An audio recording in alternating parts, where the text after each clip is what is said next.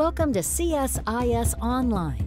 The way we bring you events is changing, but we'll still present live analysis and award-winning digital media from our Dracopolis Ideas Lab. All on your time, live or on demand. This is CSIS Online. Good morning, everyone. My name is Rebecca Hersman. I am the Director of the Project of Nuclear Issues here at CSIS, and I am pleased and very happy to welcome you to today's conference, the Nuclear Policy Trilemma, Balancing Nuclear Modernization, Alliance Management, and Effective Arms Control in a Competitive Security Environment. We're thrilled so many of you could be joining us today for what I know will be an interesting discussion both today and tomorrow. This conference was premised on the idea that even as the United States government today seeks to advance all three of the objectives reflected in the conference title, doing so inevitably involves tensions and trade-offs, sometimes quite difficult ones as we navigate this sometimes complex terrain. News of the AUKUS agreement just over the last week is a powerful example of some of the tensions that exist between alliance management, non-proliferation, and managing a highly competitive security environment. As the administration moves forward with a nuclear posture review embedded in a national defense strategy that emphasizes integrated deterrence, we can expect more of these tensions to play out publicly and privately. Over the next 2 days, we'll hear from experts in the field on issues such as alliance views on U.S. nuclear weapons policy, challenges and opportunities for U.S. nuclear modernization, and key capabilities needed to maintain a credible U.S. deterrent. Throughout this process, Congress will have a critical role to play in arbitrating these sometimes conflicting priorities, and the NDAA will be a vehicle by which Congress lays down some early markers on these issues. For this reason, I'm thrilled that Senator Angus King will be joining us this morning to discuss these topics. Before I turn to that, I have just a couple of quick housekeeping comments to address. First, this conference is on the record, and a recording of today and tomorrow's events will be available on the CSIS event page a few days following. You'll receive notices when that is available. And secondly, I would like just to take a minute to thank our primary sponsor for this event, Northrop Grumman, for their support in convening in such an important conference on such interesting topics. So we thank them for providing that support. But before we do anything else, I now would like to turn to welcoming Senator Angus King, a fellow Mainer, I might add, to offer our keynote discussion. Senator Angus King was sworn in as Maine's first independent United States Senator in 2013. I would say actually a longstanding tradition of independence in Maine politics. Senator King is a member of the Armed Services Committee, the Select Committee on Intelligence, Committee on Energy and Natural Resources, and the Committee on Rules and Administration. In his time in the Senate, Senator King has worked to strengthen America's national security, conducted critical oversight of the nation's intelligence community, and has supported common sense budget priorities. He is a leading voice on the importance of improving the United States cybersecurity, and Senator King was selected by the congressional leadership to co-chair the Cyberspace Solarium Commission, a bipartisan effort established by Congress to review the threats facing America in cyberspace and to develop a forward-leaning plan on how to defend ourselves against cyber threats. Prior to taking office, Senator King served 2 terms as the 72nd governor of Maine from 1995 to 2003. Sir, we're thrilled to have you with us here today and to hear some of your thoughts on these topics. And so with that, I would like to turn the floor, virtual as it is, over to you. Well, thanks very much. I didn't know about the Maine connection, Rebecca. That's an added bonus. No wonder I signed up to do this. I'm delighted to be with you this morning. I'm the chair of 2 subcommittees in the Senate, and I think it takes the record for the diversity of subject matter. One is strategic forces on armed services, which is, as you know, a euphemism for nuclear weapons.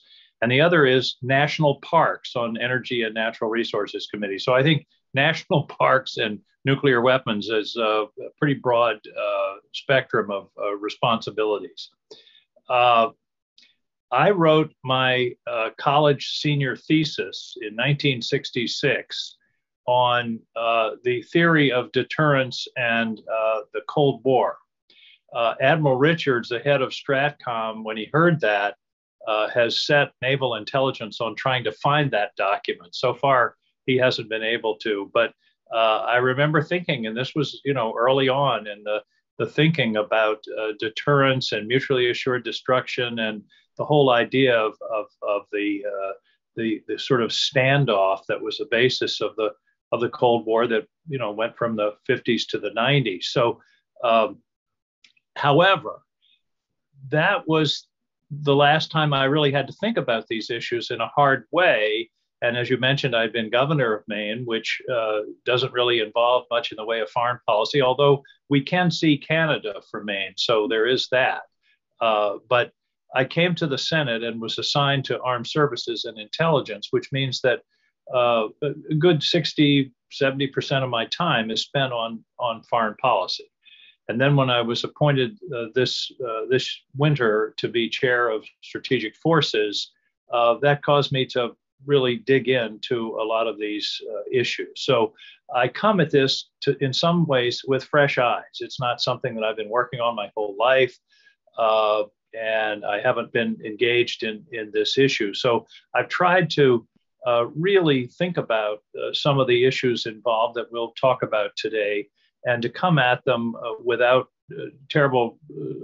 without a lot of preconceptions. I've talked to Bill Perry, read his book, The Button, talked to people about the modernization. We had a series of very substantive hearings at the subcommittee this winter on the various issues. And I insisted that we invite people from varying points of view. They were some pretty contentious hearings, but they were illuminating and I think important. So let me talk about where we are. We're in a fundamentally different place right now than for the past 40 or 50 years. The Cold War was characterized as a bipolar world. We had the Soviet Union and the United States, and that was it. And that was the relationship. That was the structure of deterrence, the structure of the nuclear arrangements as between the two countries, leading ultimately to various treaties, as you know. Now, China is very much in the mix. It's now a tripolar world, and China is deeply engaged in a nuclear buildup. Admiral Richards characterized it as breathtaking what they're doing in terms of the building of not only nuclear weapons, but the deployment of nuclear weapons, submarines, land-based missiles, bombers. They're rapidly expanding their nuclear capability, which complicates the whole calculus. It's much simpler when you're dealing with two countries. Now you're dealing with three, and they're different countries. They have different histories, different cultures, and so the rules of the game that were played with regard to the Soviet Union and then Russia don't really necessarily apply to China. And I'll digress just a moment to recommend to everyone in the virtual room today the book Destined for War by Graham Allison. If you haven't read it, I think it should be required reading for anyone interested in foreign policy in 2021. It's the best analysis I've seen, not only of history, which of course Graham is a master of, but also the culture and history of China, Xi Jinping, what kind of person he is, where he came from, what his background is. And I'm firmly of the belief that one of the problems with American foreign policy historically has been a lack of understanding and appreciation of others' cultures and history. We think everybody thinks like us. And we've learned to our regret in a number of different situations that that just isn't the case. And understanding what China wants, that's my most common question in hearings. What does China want? I think is critical to dealing with this new world of nuclear competition. Deterrence is still our basic strategy. We build destroyers at Bath Iron Works in Maine, and I speak pretty much at every christening of a new ship. And I always say some variation of the same thing, which is we're building this ship so that it will never be used.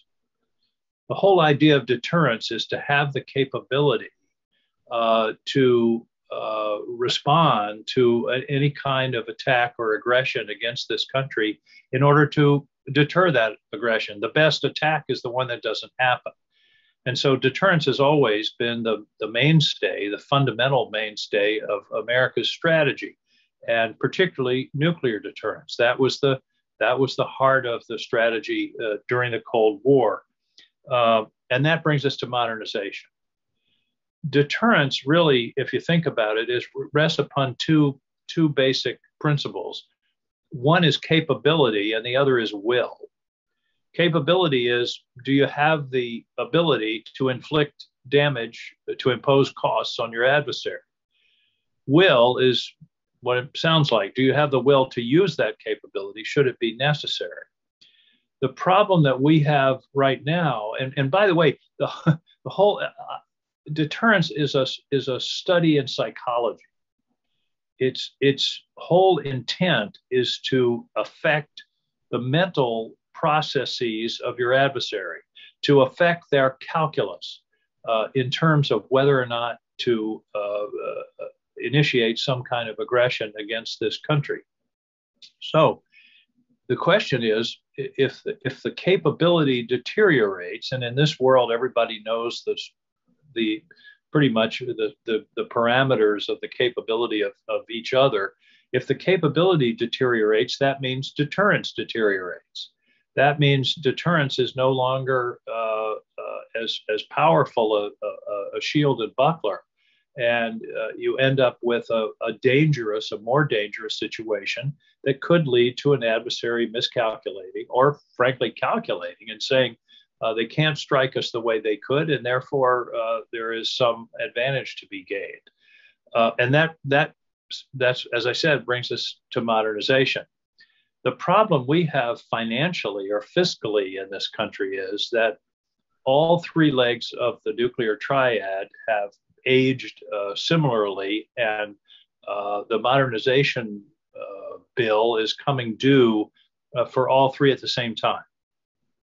A new B-21 bomber, Columbia-class nuclear submarines, and a new ground-based strategic deterrent, new missiles, all because the existing fleet of deterrent vehicles are aging out. The current group of nuclear submarines of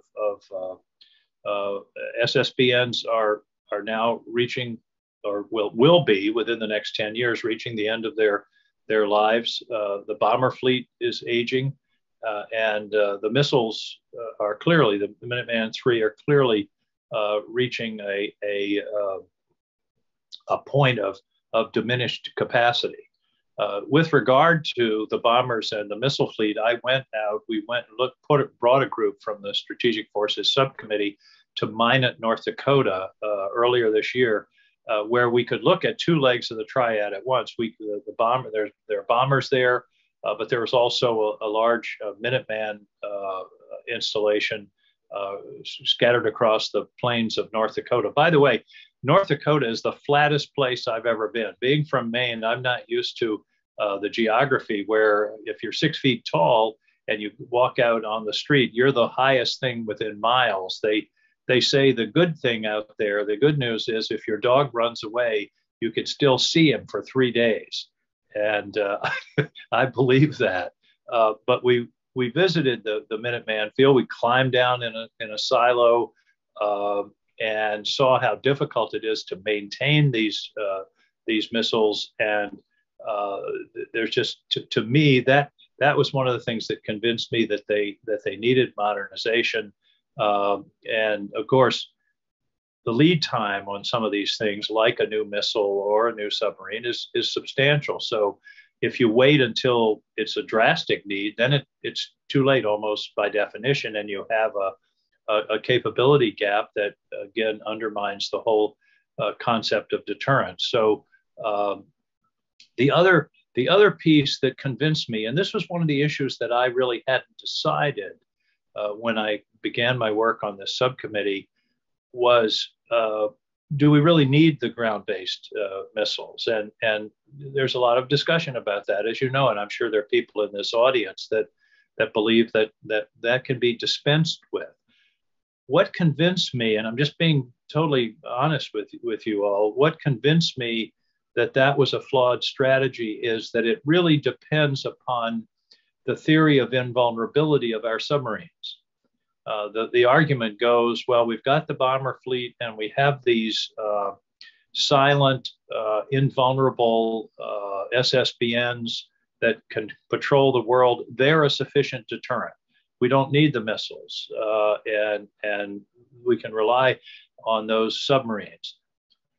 The nagging fear that I have and had is, yes, the submarines are essentially undetectable now, but I don't know how any of us can have confidence that that will continue to be the case 5, 10, 15 years from now. We don't know what's going to be developed in terms of technology from space. Perhaps you can someone will develop a technology that can detect disturbances in the undersea water column that would indicate the presence of a submarine. I can assure you that everyone in the world is working on submarine detection technology. So the idea that we could dispense with the missile capability while we rely upon the invulnerability of the submarines, to me, was a dangerous bet. And it strikes me that the restoration or the renovation of the ground-based deterrent, strategic deterrent, makes sense. Now, let's talk about cost. The problem is, as I mentioned, we're doing all three at once, and it's very expensive. I characterized it the other day as you put these three programs together. It's the pig and the python of the defense budget. It's a big bulge that's in the defense budget starting a year or two ago, or 3 or 4 years ago, actually, and moving through the next decade. It is a major expenditure. There's no doubt about it. On the other hand, it still is in, I didn't check the figures this morning, but as I recall, it still means that the nuclear enterprise is in the single digits in terms of the percentage of the overall defense budget. So it's expensive, but I think it was Jim Mattis that said we can afford to be safe.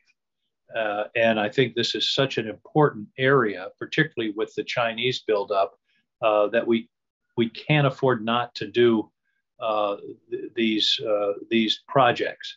I think it's just essential. And as I said, the problem with something like the ground-based deterrent is replacing those missiles is going to be a 5 to 10 year proposition. And so, as I say, if you wait till it's really too late, then you've missed, you've lost a lot of time. The other problem with the financial aspect of this is, and this sort of surprises me as a private sector former businessman, the United States government has no capital budget. The budget is all expenses. In other words, a park ranger's salary is the same as the cost of a 40-year nuclear submarine. And so you get this sort of skewed view of the budget where capital items count the same as a regular ongoing expenses. And I think that I think it's a mistake generally of how we budget. I think we would have a much clearer picture of how we're budgeting if we separated capital from operating. But for some reason, I'm not in charge of how the budget is run around here. So it is what it is. But in reality, most of these systems, all of these systems, are capital. They're going to be there for dozens of years, 40, 50, 60, 70 years. And I think they should be looked at as such in terms of their long-term cost. I think what I want to talk about for a minute is arms control and really conclude on that. We developed a relationship with the Russians over the years, over the later stages of the Cold War, that involved some perception of the mutual interest that we both had in arms control, and particularly in nuclear arms control. The Chinese seem uninterested in this process. My understanding is that they didn't even want to sit in on the recent discussions with the Russians on the renewal of the New START treaty. They're very reluctant to engage in a hotline. They're very reluctant to engage in any talks. And I don't really know why, except perhaps they feel that they would be disadvantaged until they reach a point of some parity with Russia and the United States on these matters. And therefore, they're just not going to engage at that until that time comes. That makes a dangerous situation. Obviously, I think the world is a safer place if we have agreements on nuclear weapons, if we have limitations. But right now, China is just, as I say, seems totally uninterested in that proposition. So we've got to continue to discuss with the Russians and hopefully eventually engage with the Chinese on those issues. But now that doesn't seem to be the case. The final issue that keeps me up at night is proliferation. And as you all know, there are 7 or 8 or 9 nuclear countries and have been for some time. But the danger, to me, the gravest danger is nuclear technology falling into the hands of a group of terrorists. And given the number of countries that have this technology, some of which are more responsible than others, or that's a polite way of saying some of which are not as responsible as others, to me is the gravest danger facing humanity. The terrorists on September 11th killed 3,000 people. If they'd had the capability, they would have killed 3 million. They wouldn't distinguish. And the only thing that kept them from that capability is the lack of access to nuclear technology. So my nightmare, and by the way, going back to the beginning and deterrence, if you think about it, deterrence doesn't work with a terrorist organization. The whole theory of deterrence is you bomb us and we'll bomb you and your country will be destroyed and you'll be out of power and it's going to be a catastrophe on both sides. A terrorist organization is made up of many people who don't care about being killed, who don't have a government, who don't have cities. They have very little at risk. And so we really haven't figured out how to apply the theory of deterrence or some new theory to defend ourselves against nuclear terrorism. And I hate to be pessimistic, but given some of the countries that have this technology, and given the intent of some of these terrorist organizations to do us harm, I don't think it's far-fetched to think of a tramp steamer heading into Miami Harbor with a thermonuclear device in the hold. The only thing I can think of that the best defense against that is intelligence. We have to know what's happening around the world and keep track of the plotting that's going on among these groups. But that is, I think, a grave concern, not necessarily on the front burner today, but I think we have, all of us who are engaged in these kind of strategic thoughts, have to be thinking about that aspect of this issue. So those are some of the thoughts that I have. I think we'll certainly continue to work on the issue. I look forward to working with many of those in the audience. And I will say that in my experience here in Congress, ideas are the most valuable commodity.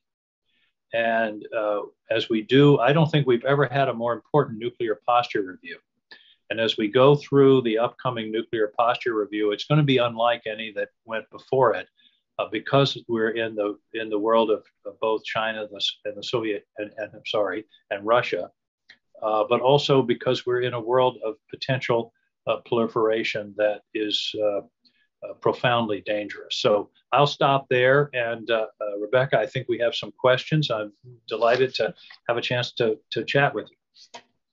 Well, thank you so much, Senator King. You've put a lot on the table. To the audience, I'm going to take the opportunity to ask a couple of follow-up questions and give you a few minutes to post some questions in the Q&A function. So please be sure to use that and submit them there, and I'll turn to those in just a couple of minutes. Let me maybe pick up first with where you left off, the nuclear posture review. I'm wondering, this is sort of an opportunity, are there certain things you really want to make sure get addressed, or that you have any sort of concerns in the way that the posture review will be set up? There'll be, we expect a review that is more embedded into the national defense strategy. I think there's still a bit of sorting out in terms of both the process and the timing and the details, but there's a lot of issues on their plate, whether it's from declaratory policy to some of the additional capabilities, nuclear capabilities that were put forward during the Trump administration, and a variety of other issues. So if you had sort of a top three, list for the NPR of, I'm really hoping, you're working on these, what would you do with that? What would be your message there? Well, I think number one is what do we do with China? I mean, that's got to be, I think that's the highest priority in terms of the review. We need a very clear-eyed picture of what China's doing, and I think we have that to some extent, but that's going to depend on intelligence. But I think number one is China. Number two, it strikes me, is what is the potential for some kind of alliance between China and Russia? There are cases around the world where they are appearing to find some common cause, and to what extent is that going to be an issue? And ironically, it almost goes back to my college thesis. China and Russia, or China and the Soviet Union, were viewed as the communist bloc for the early part of the Cold War. And then I remember the term the Sino-Soviet split. And they sort of went their separate ways. And the question is whether they will return to some kind of alliance against the West. And I don't know the answer to that, but I think that has to be examined. And then finally, I hope some attention is paid to the question of proliferation, and particularly terrorist groups, and the fact that conventional deterrent policy doesn't apply. And what does? The deterrence has defended us, has successfully prevented nuclear war for 80 years. Let's see, 80 years.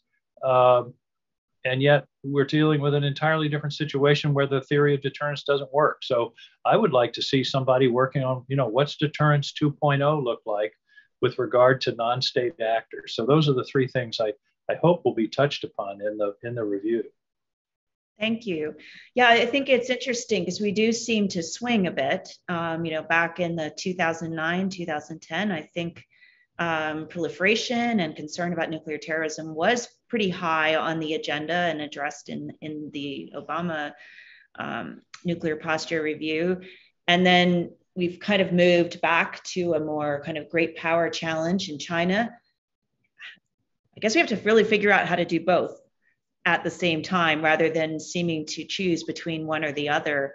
I guess the question is, do you think we can do that? Or do you think that there is a sort of a tension between these two nuclear priorities, or is there a way to kind of bring them together in a more holistic approach? Well, you said, do I think we can do it? I think we have to do it. I don't think there's a choice. I mean, China is arming to the teeth and drastically expanding their submarine fleet, deploying missiles, deploying mobile missiles, which are an additional strategic challenge. So I think, there's got to be, in terms of China, there's got to be some very good analysis, and we have a lot of it about exactly what it is that they're doing. And by the way, one thing I didn't mention when we talk about the triad, when we talk about modernizing the triad, I really think we ought to use the term the quad, because I think nuclear command and control is as important as any leg of the triad. We can have the best weapons in the world, but if the president can't launch them, or if there isn't communication between the Defense Department and the president and the pieces of the triad, then it doesn't work. If they can compromise, if an adversary can compromise our command and control, they've essentially canceled our nuclear deterrent. So modernizing NC3 and particularly cyber protection is absolutely, to me, a critical part of the modernization. Any conflict that is coming our way will start with a major cyber attack, the purpose of which will be to blind us and cut off our communications.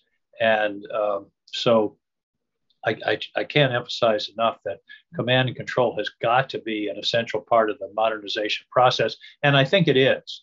When we went out to mine it, we then went down to Omaha to Stratcom and spent a morning with Admiral Richard and his folks, and they're very focused on the issue of command and control. But I think it should, we got to keep hammering on that, because it's not as sexy as new missiles or new bombers.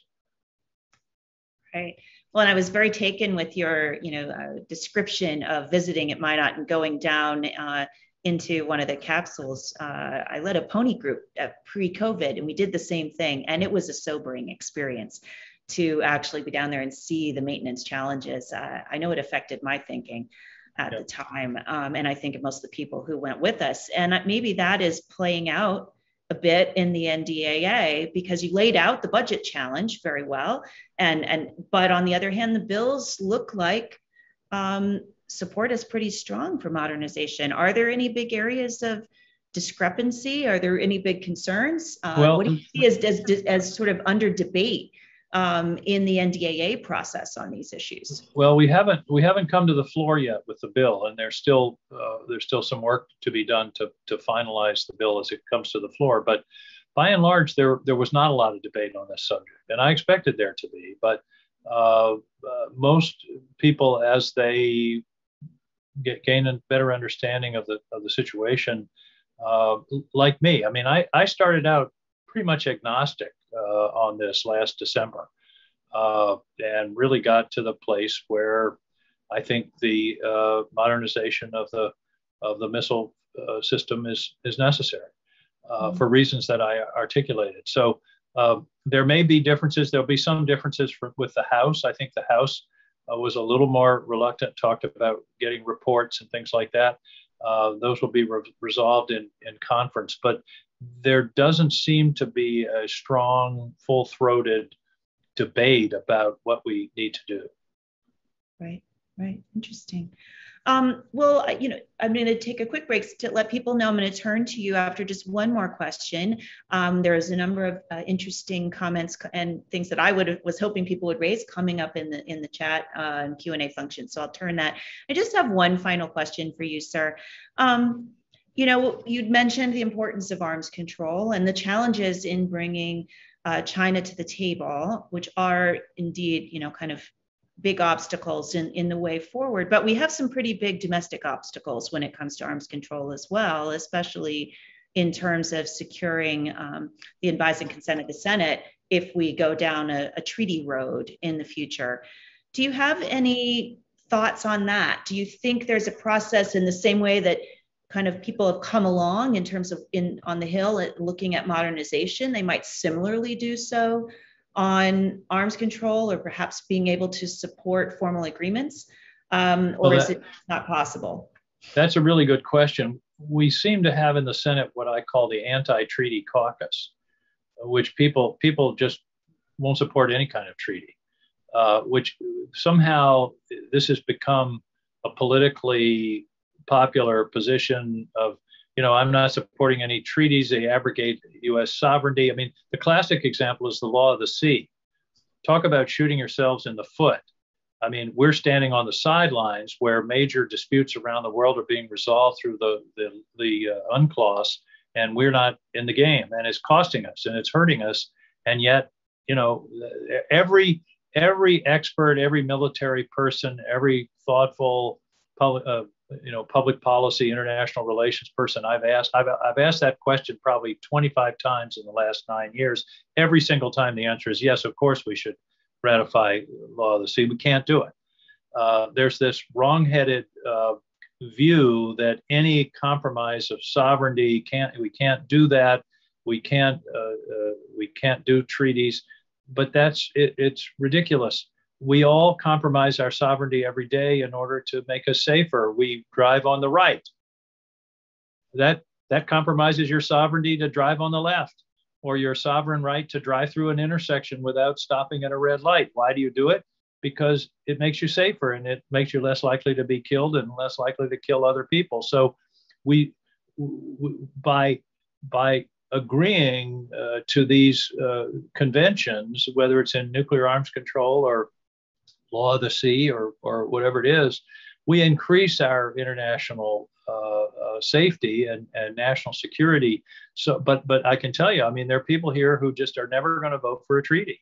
And whether we can get 67 votes for any treaty, no matter how strong it is, I question. I think this is I haven't been here. I've been here almost 9 years, but I think there's been a sea change in the attitude around here. I don't know if we could get START through again if we had to do it today. So I hope we can get through to some of these folks that they are really compromising national security by being unwilling to even consider a treaty with sufficient safeguards that doesn't compromise national sovereignty, but indeed enhances national security. I didn't mean to give you a lecture on that, but it's something that really bothers me. The law of the sea, like I say, that's a self-inflicted wound. Yes, absolutely. Well, yeah, appreciate your comments on that, actually. Let me turn now to some of the questions that are coming in from the audience. We've got a number of good ones. I'm going to start with one from Elaine Bunn, because she really brings up one of the other topics of the conference and the panel that will follow you. What do you see as priorities in this area for working with allies, especially regarding extended nuclear deterrence? Do you see any, kind of tensions? Do you have any concerns there? And how strongly do you think we should continue to emphasize extended deterrence as well as the central deterrence? I think it's really important, because the alternative to extended deterrence is proliferation. Mm-hmm. If the Japanese decide that we're not going to provide our nuclear umbrella, they're going to develop a capacity, or the South Koreans. Or other countries around the world.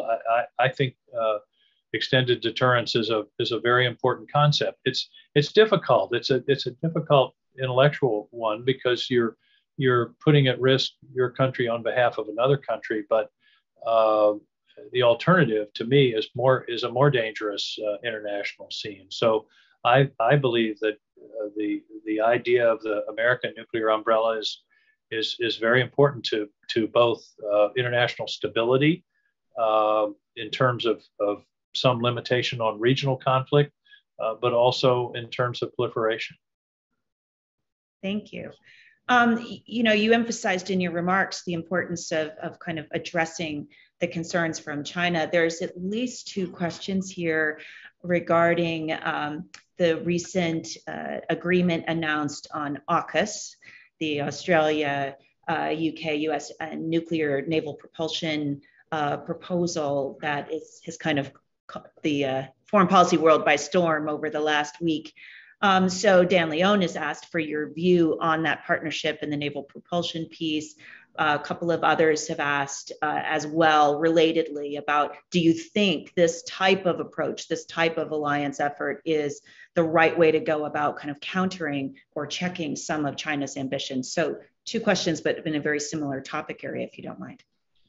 Well, before I answer that, let me mention something about China and the Pacific that I think is important. We're talking mostly here this morning about nuclear weapons.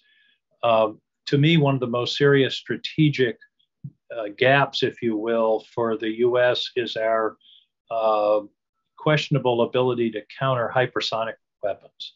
Mm-hmm. our principal strategy in the Pacific is one of force projection based largely upon carriers.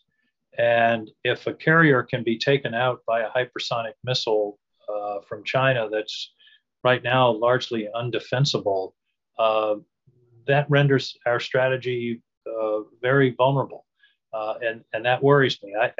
If there is a strategic problem that the U.S. faces, I believe it's both in the offensive, but particularly in the defensive area of dealing with hypersonic weapons. If we can't defend against them, then we have to develop them themselves so that we can develop a deterrence on the use of hypersonic weapons. But I wanted to mention that before we get too much further into the discussion. I don't know much more about what's gone on with France, Australia, and the U.S. other than what's been on the press. On the way in this morning, I listened to the French ambassador, very unhappy about what went on. You know, I don't know what should have been done in that situation. It seems to me that the Australians, who were the ones that were going to breach this agreement, should have been the ones to tell France, look, you should know we're in discussions with the Americans because we think we need a nuclear capability, and what we originally proposed for you to build for us just isn't going to serve our needs. They didn't do that. Of course, we had meetings with French counterparts and didn't mention it either. So clearly there's some fence mending to be done. I don't suspect it will be a long-term breach in the relationship between the U.S. and France or the U.S. and the EU, but clearly it probably could have been handled better in terms of communication, although whenever the French were told, they would have been mad as hell. When, you know, if it would have been 2 months ago or a year ago or last week,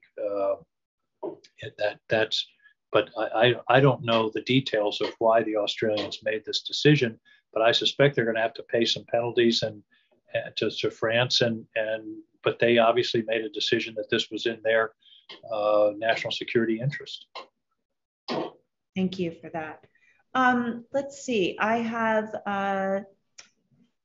Soyoung Kim from Radio Free Asia, who would like to ask you about North Korea. She says North Korea continues to develop its nuclear and missile programs, while the U.S. DPRK diplomatic engagement seems to be pretty low key. This sort of fits also in your discussion about where the various threats lie. What is your comment on this? Do you have any thoughts on how North Korea fits into this picture of deterrence, arms control, proliferation?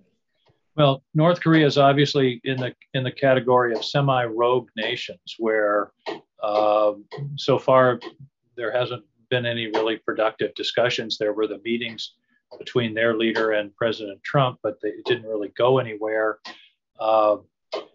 Again, I think the beginning of successful negotiations is putting yourself in the other person's shoes. What is it North Korea wants? My guess is what they want more than anything else is regime stability and some assurance that regime change is not on our agenda or South Korea's agenda. Whether assurances can be provided that will be sufficient to allow them to diminish their nuclear program, which they view as a kind of insurance policy, I don't know. I wish I had been to South Korea. I've actually been to North Korea. I've been to 2 or 3 feet across the demilitarized zone up at the DMZ, but I don't have a clear answer to that, except that pressure has to continue to be applied. And to me, the best route is via direct talks between South Korea and North Korea. And if they can come to some reasonable, uneasy status quo that will reassure the North Korean regime, then perhaps that would lead to the possibility of some level of denuclearization. But it's a very tough problem, and of course we haven't talked about Iran yet. That's another dilemma. There's plenty to work on. There's an interesting question here that brings together, I think, 2 areas of interest. You raised part of this in terms of nuclear command and control. And the question has to do with, how prominently does your expertise in cyber and the focus you've given that in part kind of undergird the focus that you put on NC3? Do you see it principally as a cyber threat to NC3? Do you see those issues as closely connected or intertwined? And how might you think about cyber attacks that could implicate somehow our NC3 systems in terms of what they would represent in terms of the type of attack they would be? I think they're very closely intertwined. Our commission, which was a very interesting one, it was created in the National Defense Act in 2019, and it has a really interesting structure. 4 members of Congress, 4 members from the executive, and 6 private sector individuals. And we had our 47th meeting last night, as a matter of fact. This has been a very hands-on commission, really thoughtfully trying to approach this problem. The short answer to your question is cyber is absolutely, to me, the most serious risk in terms of command and control. And the problem with cyber is it's never done. You can never say, okay, we've done that. It's all, we're safe. It's all secure, because the adversaries are working all the time to try to undermine it. And the other problem with cyber is that it's cheap. I once did a calculation that Putin can hire 8,000 hackers for the price of 1 jet fighter. And so it's a low cost strategy, and it also can be enormously debilitating. And so, we can talk about focusing on command and control and the security of that system. But what if the whole grid goes down? What if there's no power to the White House? I mean, I assume there are generators and those kinds of things, but the opportunities for cyber mischief are only limited by our imagination. And so that's why I think it's so critical to have redundancy on top of redundancy, because again, if the adversary believes that they can cripple our command and control, then the deterrent capability evaporates. All those submarines are out there and they have all those missiles on them, but they aren't going to do anything because nobody's going to be able to tell them what to do. And so that's why I say we ought to talk about the quad instead of the triad, because I think that's so important. There's no question in my mind that the adversaries right this moment as we're speaking are thinking about and working on how to compromise the security of our communications system.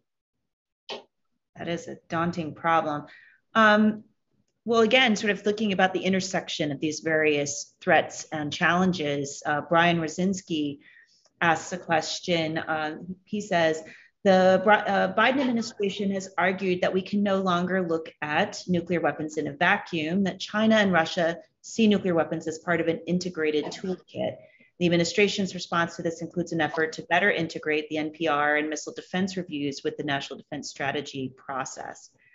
How well equipped do you think Congress is to take a similarly integrated approach to deterrence, both in terms of thinking about adversaries and challenges in this way, but also in terms of managing and supporting the investments that need to be made in an integrated strategy?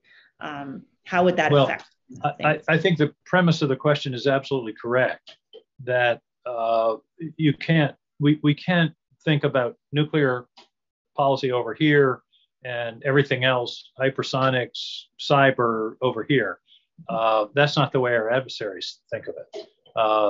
They're thinking of the People's Liberation Army is thinking about a newly, I should say. They're sort of they're discovering Goldwater Nichols. I mean, they're thinking about how to reorganize to be in a more strategically coherent position. So can the Congress adapt? Yes, I think so.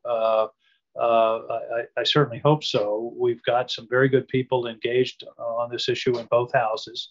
My colleague, Deb Fisher, who's I call her my vice chair. She's the ranking member of the Strategic Forces Subcommittee.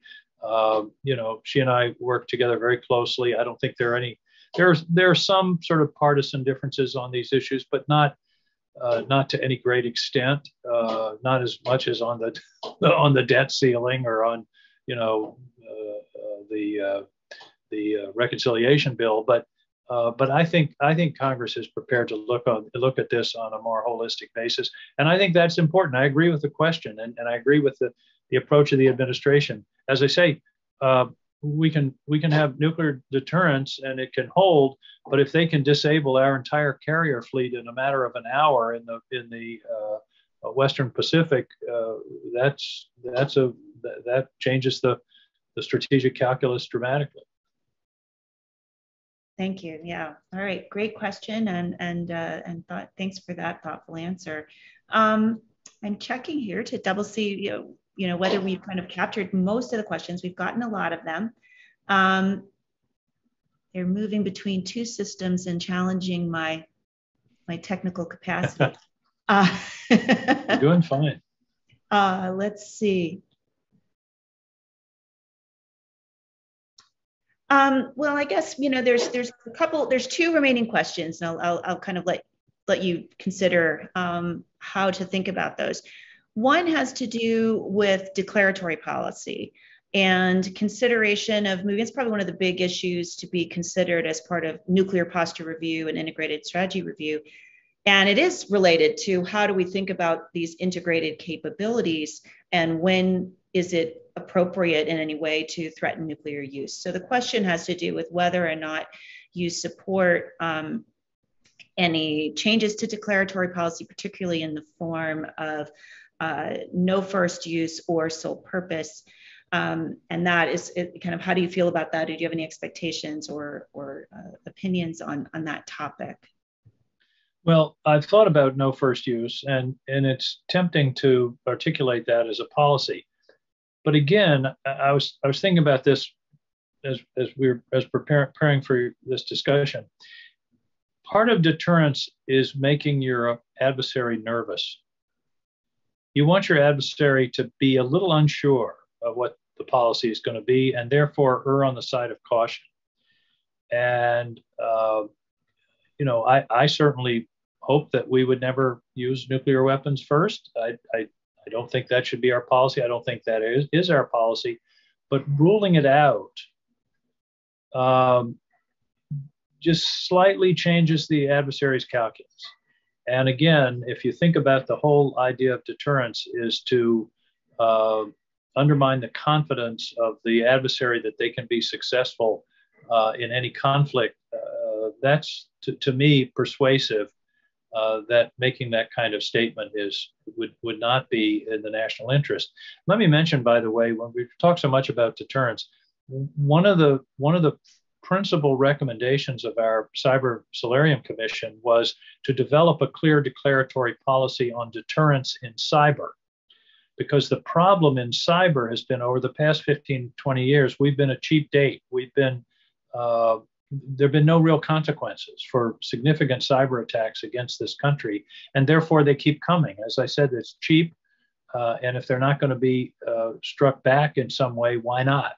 And the striking back, by the way, doesn't have to be cyber for cyber, but there has to be, we want someone sitting in the Politburo to say, boss, if we do this, they're going to whack us in some way, and we better think twice about it. Right now, that calculus isn't being made.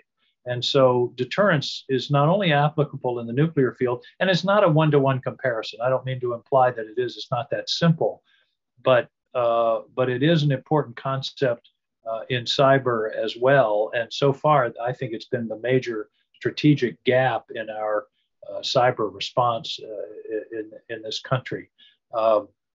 So I had to get that in. If you're going to talk about deterrence, if you're going to say deterrence to me, you're going to get a cyber-related answer. Absolutely, I understand. Makes perfect sense. Well, Senator, you have been incredibly generous with your time. I want to make sure we let you get on to the business of your day on schedule.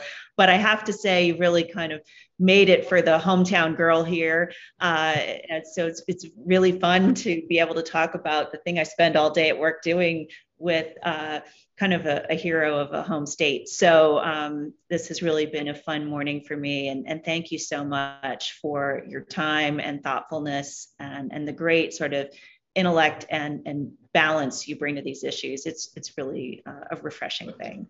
Thank you so much, Rebecca, and it's been fun for me. And as I said, if members of the audience have ideas or thoughts that they want to share, please reach out to my office. My foreign policy staff is really top notch. Jeff Bennett leads that, and be in touch with us. I'm always interested in ideas, and of course always can use a little more education. So thanks again for the opportunity, and look forward to meeting with you again. Well, thank you so much, sir. And thank you to the audience. You put some great questions in there, and it's really been a terrific discussion. So thank you, and I'm really thrilled to have you here. We're going to let the senator depart the virtual space, and I will prepare, thank you, sir.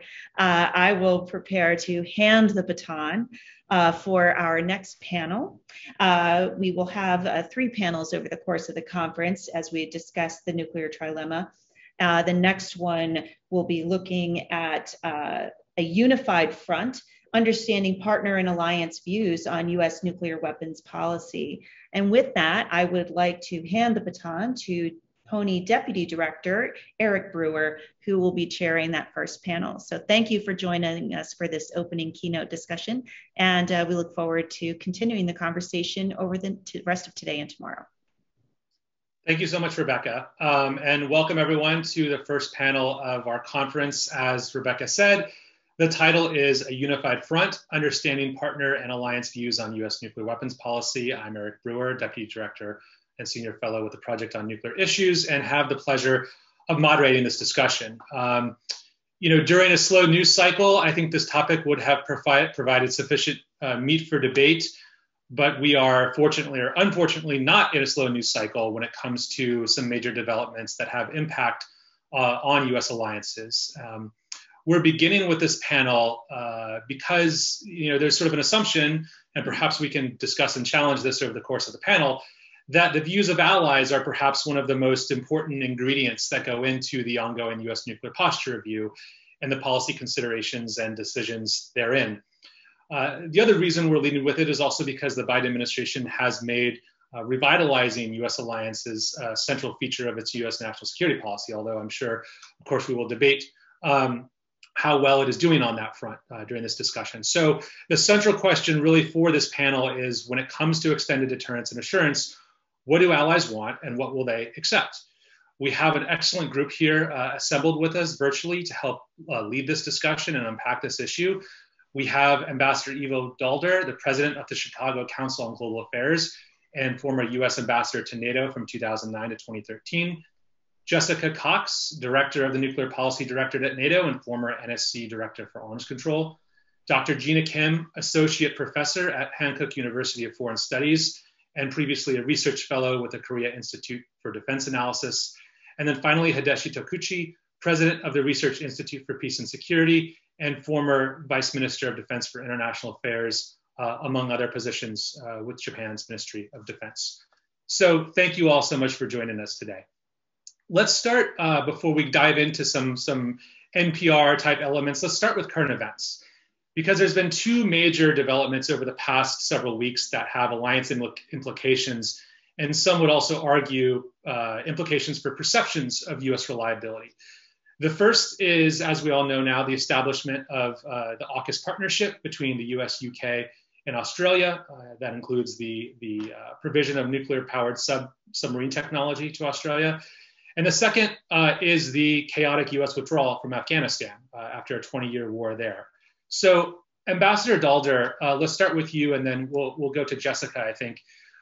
We've seen the headlines, we've seen the French reaction to the AUKUS development. What does Europe make of this announcement? Is it something to be welcomed? Is it something to be feared? Was this a natural evolution to US prioritization of the Indo-Pacific theater? Or was this a surprise and a shock and something that might generate greater desires for strategic autonomy from the United States? And on the Afghanistan side of the ledger, has the US mishandling of that withdrawal and the end of the war had any impact on how NATO countries view US reliability? And if so, how is that damage repaired?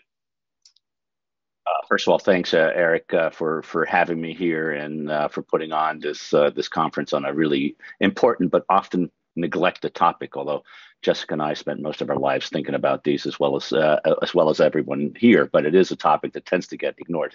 I think the answer to both questions is yes, but then the question is how do you think about that? So let's start with an overall assessment. So when you think about the relationship between allies, and particularly between the major security provider and those who are dependent on that security providers, which is the United States and all of its allies, there are two key issues that the United States and its allies always need to keep in mind. One is, how do you enhance deterrence of a common threat?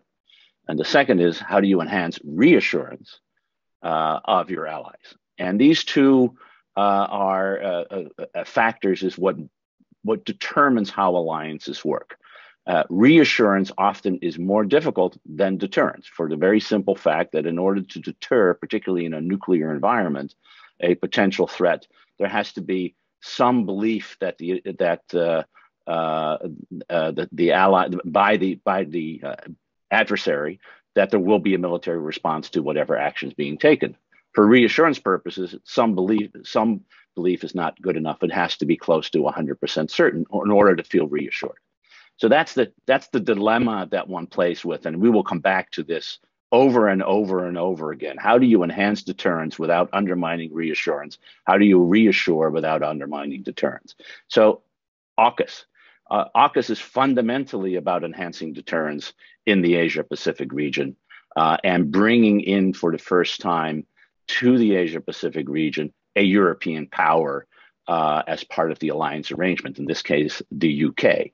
The reason why Australia decided it needed to go to a different option when it came to submarine technology was part of its assessment back in 18 months ago that the security environment in the Indo-Pacific had fundamentally changed, most specifically because of the rise of China, and that Australia needed to have the capacity to deal with that threat. It therefore called for example, for the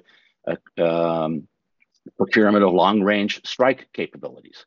The nuclear propulsed submarines fit very clearly in that same kind of context. And it's not surprising that the Australians decided that this is what they wanted, nor is it surprising that if you're going to go this way, you go with the security provider of Australia, which is the United States, rather than a security partner, which is France. So from a Australian perspective, from a UK perspective, and above all, from a US perspective, the idea of strengthening deterrence while reassuring, in this case, Australia and the UK, was frankly a no-brainer, and is widely regarded in the Asia Pacific. And Hideshi and Jina will, of course, comment on this as a positive development for deterrence and reassurance. The problem is that you can't separate what happens in the Indo-Pacific from what happens in Europe. And for too long, American foreign policy has believed that you can silo what happens across the Atlantic and what happens across the Pacific. And in this case, it really went terribly wrong because the reality was that the French, in particular, saw themselves not just as a European, but also as an Indo-Pacific power. It has 2 million citizens. It has territory there. It has 7,000 troops. And it regarded the conventional submarine deal with Australia as the linchpin of its Indo-Pacific strategy. And rather than figuring out how you bring the French into this conversation and make them part of that conversation, we, the United States, decided to leave them out. And as a result, we've seen the reaction by France over the past week. We can argue whether that is justified. We can argue whether it is domestic politics. We can argue whether it's industrial policy. But what we can argue is that the United States acted in a way that the French perceived as breaching trust, that is undermining reassurance. So within that larger context, how do other Europeans feel about that? Well, of course, reassurance has been undermined for quite a long time now, particularly under the Trump administration, which dealt with allies as in a highly transactional way, in which the issue was how much do you pay me to defend you, rather than how do we prepare for our own common defense together. that trust was already being broken. The belief and hope was that a new administration would change all that. And indeed, the rhetoric that came out of the Biden administration with regard to we're back and we have an alliance-centered foreign policy was widely welcomed, including in Europe during the June 2021 trip by the president to the G7, to an EU-US summit, and of course a NATO summit. But at the same time, developments, do have an impact. It's not enough to walk the walk, you got to talk the talk. It's not enough to talk, you have to walk the walk. And Afghanistan, which was a decision made in Washington and then communicated to our partners in Europe and at NATO, and then this AUKUS development both undermined the idea that the United States wants to work together with its allies to decide common security problems. It weakened, therefore, and I think in a quite significant way, the reassurance element of this way to think about alliances. And even though deterrence may have been enhanced in the Indo-Pacific, I think overall the relationship with the United States and Europe is weaker today than it was 6 months ago. It's not the end of the world. It's not the end of NATO. It's not the end of this discussion at all. But if relationships between allies are based on trust, once trust is broken, it's hard to repair. And we've got a big job to do to start repairing it. Thank you, Ambassador. Jessica, I'd be curious, do you kind of agree with that characterization? Would you also argue that these developments have kind of undercut U.S. trust and credibility with European allies?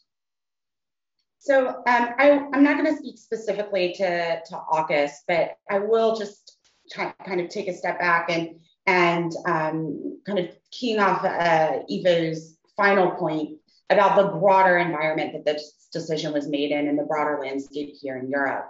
I think that,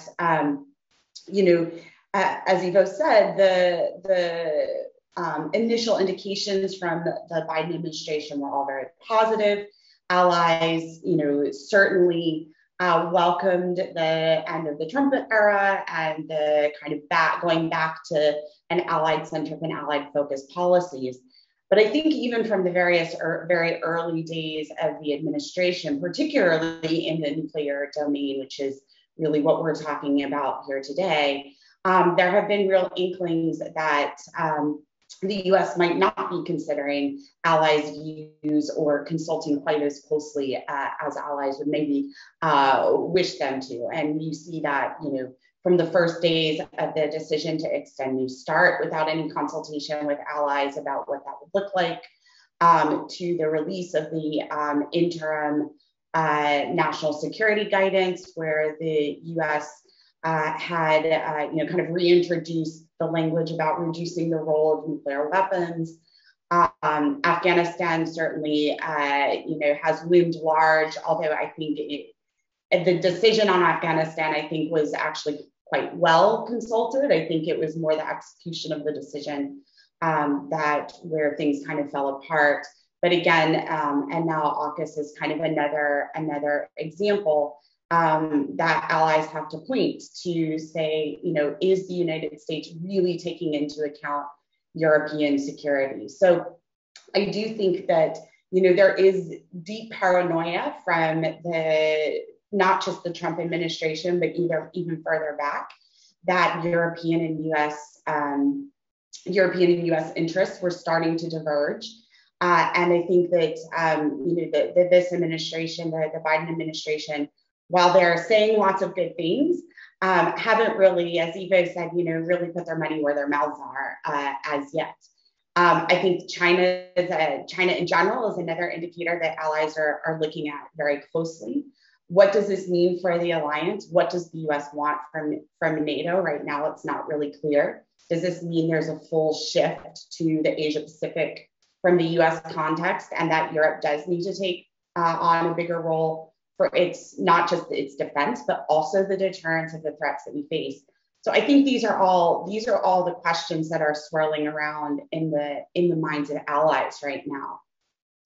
That all said, for the vast majority of allies, the United States is the security advisor, provider of choice, right? Allies want to, be in lockstep with the United States. They want to be able to look to the United States, particularly in the nuclear domain, as their key security provider. As we say at NATO, the strategic deterrence of the alliance, that is from the United States, is kind of the key to our security in the region. And so this is, allies want the US to engage.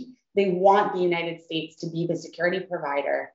But I think that there are increasing frustrations that the United States isn't listening to allies, and that they're maybe sidelining the European theater with an increased focus on the Asia Pacific. And I would just say, as an anecdotal point, I was at the Baltic Security Conference last week in Vilnius, and I can't even describe the number of officials and participants in that forum, which was largely focused on the Baltic region, of course, that questioned, U.S. deterrence and whether or not the U.S. really was committed to its security. So I do think that these questions that have been kind of bubbling underneath the surface are starting to rise, and particularly as we see the U.S. nuclear posture review get underway, as we start negotiating NATO's new strategic concept, which is our kind of guiding document for the next 10 years. I think that these issues are really likely to come to the forefront in potentially very divisive ways, which would not only be a problem and a challenge for the alliance, but also for security more broadly, not just in Europe, but more broadly globally. So let me just stop there and leave it at that. Thanks, Jessica. Thank you. I want to turn to Jina and Hideshi now. Jina, Hideshi, sort of what is your sense of the reaction to the Indo-Pacific region on the AUKUS announcement? Want to get your take there, but also want to get your take on what would seem perhaps less relevant, which is the U.S. withdrawal from Afghanistan. Despite what Eva and Jessica have said about the impact of that on Europe and NATO, there's also a case to be made, perhaps, that withdrawal strengthens, confidence in the United States and its ability to now shift focus of attention and resources over to East Asia. But let's start with Jina. Yeah, thank you. Actually, there was a lot of attention paid to the US, UK, and Australia starting a new security cooperation to put more pressure on China. So South Korea noted that military contributions as an ally, such as participation in the Quad, for example, will become an important issue in the coming months or years. So far, South Koreans believed that there would be enough time to think about clear positions on this issue, but there will be more discussions on South Korea's role in the global partnership led by the US. Well, interestingly, South Korea was interested in the fact that US and UK had agreed to supporting Australia's acquisition of nuclear-powered submarines. The development of a nuclear-powered submarine is a promise made by President Moon Jae-in during the presidential election. And President Moon once said, the time has come for us to have a nuclear-powered submarine. So actually, it is impossible to obtain enriched uranium for nuclear-powered submarine reactors unless the US understands it. So the Korea-US Atomic Energy Agreement is for civilian use of the nuclear power plants and etc. So it is not applicable to military use of any kind. The US is wary of broadening the interpretation of this decision to provide Australia a nuclear-powered submarine, saying that it is an exception, but the possibility of introducing nuclear-powered submarine will be a hotly debated issue in South Korea for a while. And on the issue of Afghanistan, I think it is not fair to compare Afghanistan and a treaty-based ally like South Korea with a sixth largest military power and 10th largest economy in the world. South Korea is different from Afghanistan in many other ways.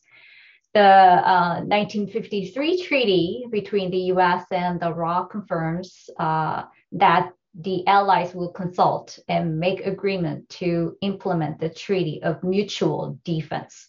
So it is so ironic that some conservatives in South Korea who seem to have faith in the alliance argue that the government should take the Afghanistan case as a lesson and do whatever it takes to maintain a strong military relationship.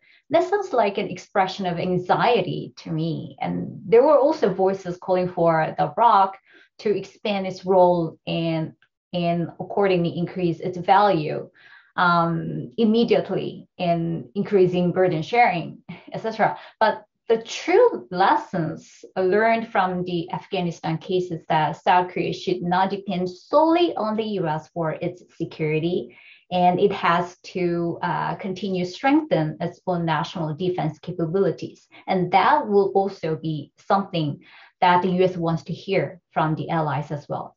Capable member of the global partnership that the US want to maintain under the Biden administration. Let me stress this, the credibility of the US security policy under the President Trump was low because of low predictability. The decision was a controversial issue in South Korea for quite some time when President Trump announced that he would suspend ROC-US military exercises shortly after the Singapore summit. What many people in South Korea were interested in was not whether the suspension of the joint exercises was a concession to North Korea, but whether there was a prior consultation between the ROC and the US indeed. And allies cannot always agree on every issue, and the advantage of an alliance is that it promotes understanding in the process of sharing information when there is a difference in each other's position. So close consultation increases predictability. So I would like to stress predictability. And I think people in South Korea feel really good about coordination at various levels right now. Thank you, Jina. Hideshi, can you give us Japan's perspective on these developments? You're muted. You're muted.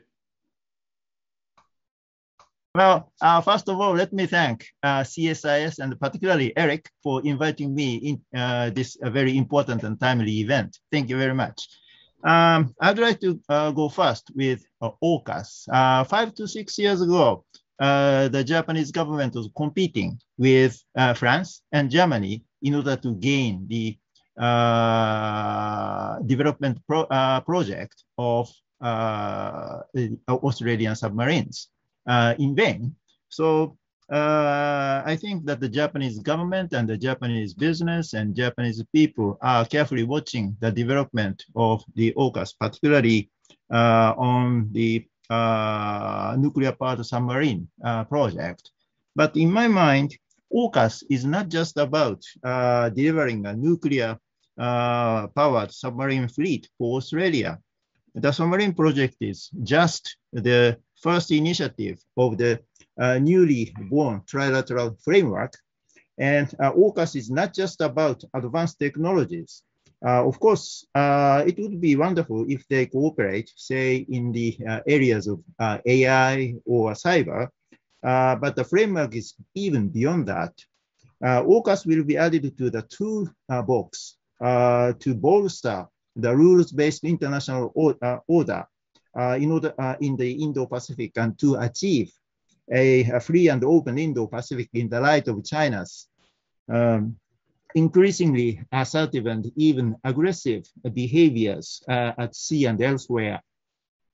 Geographically, Australia is far from China, but it faces both the Pacific and the Indian Oceans. Therefore, Australia is truly an Indo-Pacific power.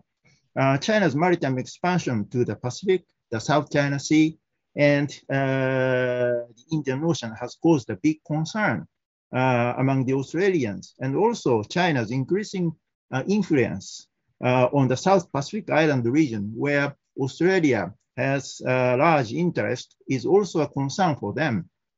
Australia has been also subject to China's economic coercion, espionage, and interference operations. So it is almost cliche that Australia is a canary in the coal mine. So the most important instrument to ensure the peace and the stability of the Indo-Pacific is the US-centered alliance network in the region, including, of course, the Japan-US alliance relationship and robust US force presence based on the alliances. But it is not enough to counter the emerging challenges. Partnership of like-minded countries is increasingly important. And right now, the region has several frameworks in addition to the US alliance network, such as ASEAN-based frameworks like ARF, ADMM, and ADMM Plus, and EAS. And beyond that, also the region has, for example, FPDA, and most recently, the Quad. Networking of these existing networks is of an urgent necessity, and probably AUKUS will be added to the list of force multiplier of the US alliance network, and also will be instrumental to keep the UK engaged in the Indo-Pacific. And it is very unfortunate that France got angry about the submarine project. However, France is a Pacific power anyway, having territories in various places in the Indo-Pacific. It has vested interests in the region, including in the vicinity of Australia. So I would like to add 3 more points. First, the French presidential election will be held next April. The ruling party lost in the local elections in June. An expert says that even if President Macron is re-elected, the ruling party may not win the lower house election because of its low approval rate. The French internal politics may have influenced the diplomacy. And second, the French project didn't go well. Cancellation of the French project was easily expected, and it was just a matter of time. And the cost got swollen to 3 times as much as Australia's annual defense budget. And one of the big merits of the French deal to Australians was job creation in Australia. But it was not going well. And in addition, already the development project is behind the schedule.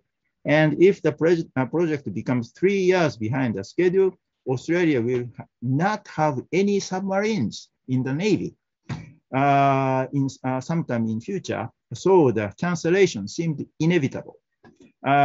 Even with the US and British cooperation, the new development project will take much time. It's increasingly important for the like-minded countries to fill the gap in order not to create any power vacuum at sea. And third and finally, soon after the AUKUS announcement by the 3 countries, China filed an application to join the CPTPP. Although I do not think that China's participation to the CPTPP comes anytime soon, the sequence of the 2 events might have caused an impression among the regional countries that China is interested in economic engagement, while the US is more interested in military muscle flexing. I think that's a false image, but we have to be careful about it because those who depend much on China for their economic benefits are likely to believe so. And that's why closer exchanges with ASEAN is increasingly important. So we have to assure them that we respect their centrality, I think. And let me say only a few words about Afghanistan. Is it okay? Quickly, yes. Yeah. I think that the efforts for Actually, the situation in Afghanistan always reminds me of an English word, Afghanistanism. I think that it was coined in the 1960s. It's an old word, but in today's world, Afghanistan is not as remote as 60 years ago. The efforts for dramatic democratic nation building were worthwhile, but it takes a long, long time. I am not sure if 20 years was enough for Afghanistan. Probably Afghanistan needed much more time after a long time division and poverty. However, we have to think twice if the US should have continued to stay there in today's great power competition. We had to be candid about how big or small the strategic importance of Afghanistan is in today's world, particularly in the age of great power competition. If the US kept committed to the corrupt government and unmotivated military forces and to ineffective eradication of poppy production by investing huge amount of money just to grow drug markets, then the US credibility would suffer a lot more. Although I believe that the US should have planned much more carefully, President Biden is right in saying that Afghan political leaders gave up and fled the country, that the Afghan military collapsed, and sometimes without trying to fight. So it's a serious caveat to US allies, particularly the Japanese, that American troops cannot and shouldn't fight in a war and dying in a war that Afghan forces are not willing to fight for themselves. That's from a Japanese perspective. That is not a matter of US security commitment, but a matter of Japan's determination to defend itself and matter of allies' determination to defend themselves. Thank you, Hideshi. That's an interesting observation there at the end.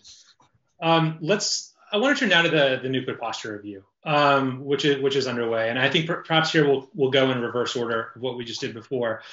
I think like past NPRs, obviously the U.S. is going to and sort of already is soliciting allied views on the policies that are going to come out of this and the decisions that have to be made, and so this begs several questions I'd like to put to the group here. What aspects of that review are of most concern to allies? Are those concerns shared across the array of U.S. alliances in Europe and in Asia, or are there lots of divergences? And then, what are allies looking for in this review specifically? Is it concrete outcomes? Is it just that their voices have been heard and sort of taken into account? If it is concrete outcomes, what do they want to achieve? And perhaps equally important, what outcomes do they want to avoid? So that's kind of a broad array of questions, but I think they're all quite interesting. Let's go ahead and start with Hideshi. We'll go in reverse order. And Hideshi, I'd be particularly curious to hear your thoughts on, given that Japan has objected to a no first use doctrine in the past, do you think they would have similar concerns about a sole purpose doctrine? Well, I'm not so sure whether I can directly address your question or not, but as an ally of the United States, Japan has a big stake in the US works on a new national defense strategy and a new nuclear posture review, particularly because of the following two reasons. First, Japan is a frontline state in the age of the accelerating great power competition. China is growing its nuclear arsenal in numbers and technological capacity, and Russia continues to expand its nuclear weapons arsenal, including low-yield tactical ones. Two, Japan is surrounded by two nuclear powers and one de facto nuclear state. So the US declaration to address the existential threat posed by nuclear weapons and to re-establish US credibility as a leader in arms control is appreciated. And there are four questions. First, what does it mean to reduce the role of nuclear weapons in the United States national security strategy while ensuring U.S. external deterrence commitments to its allies remain strong and credible. It sounds nice, but what steps does the U.S. takes to do? That's a question. Second, the U.S. declaration to engage in meaningful dialogue with Russia and China on a range of emerging military technological developments that implicate strategic stability is good, but it is a challenging job to engage China. So what is the prospect of it? Nuclear and missile issue seems overshadowed by other issues. For example, economic statecraft, COVID-19, climate change, and most recently by Afghanistan. In the meantime, China is doubling or even more the number of nuclear warheads, seeing the 16 silos in Jilanta in the Inner Mongolia and 119 silos in Yumen in Gobi Desert and 110 new silos in Hami in eastern Xinjiang. So it's a very big concern. And also China is developing, missile defense capability and so on and so on. So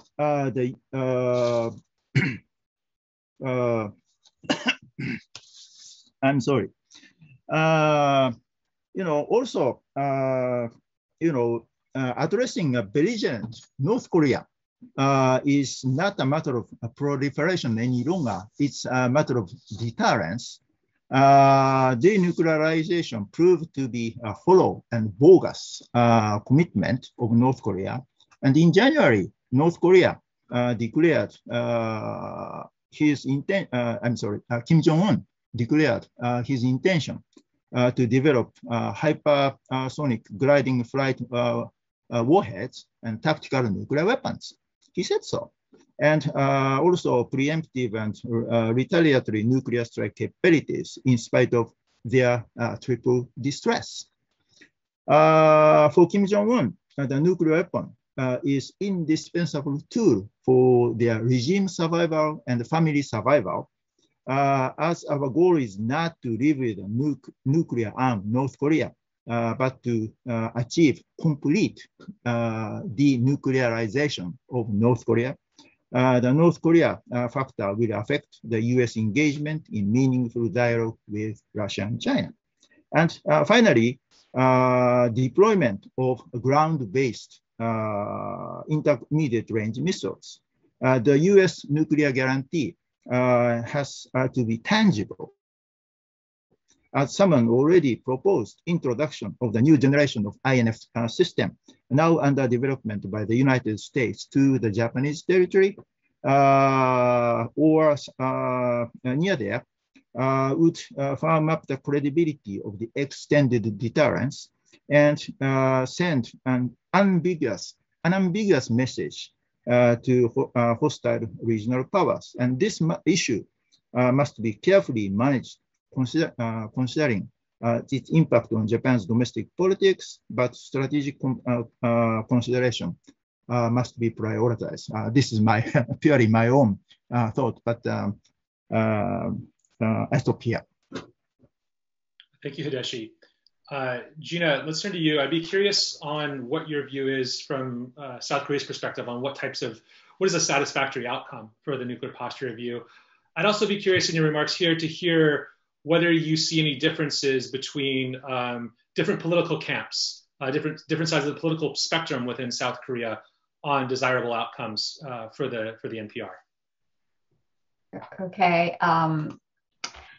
Years before the NPR was released, the US was consulting with its allies, including South Korea. And in the case of South Korea, we have Extended Deterrence Policy Committee, Deterrence Strategy Committee, and we have annual TTX. And the US reflects South Korea's position as much as possible and coordinates messages, especially toward North Korea. Before the US issues NPR, South Koreans actually pay attention to specific issues. There are at least three things. First, threat assessment, whether or not North Korea's threats from nuclear and missile program is identified as one of the most dangerous security threats. That's important.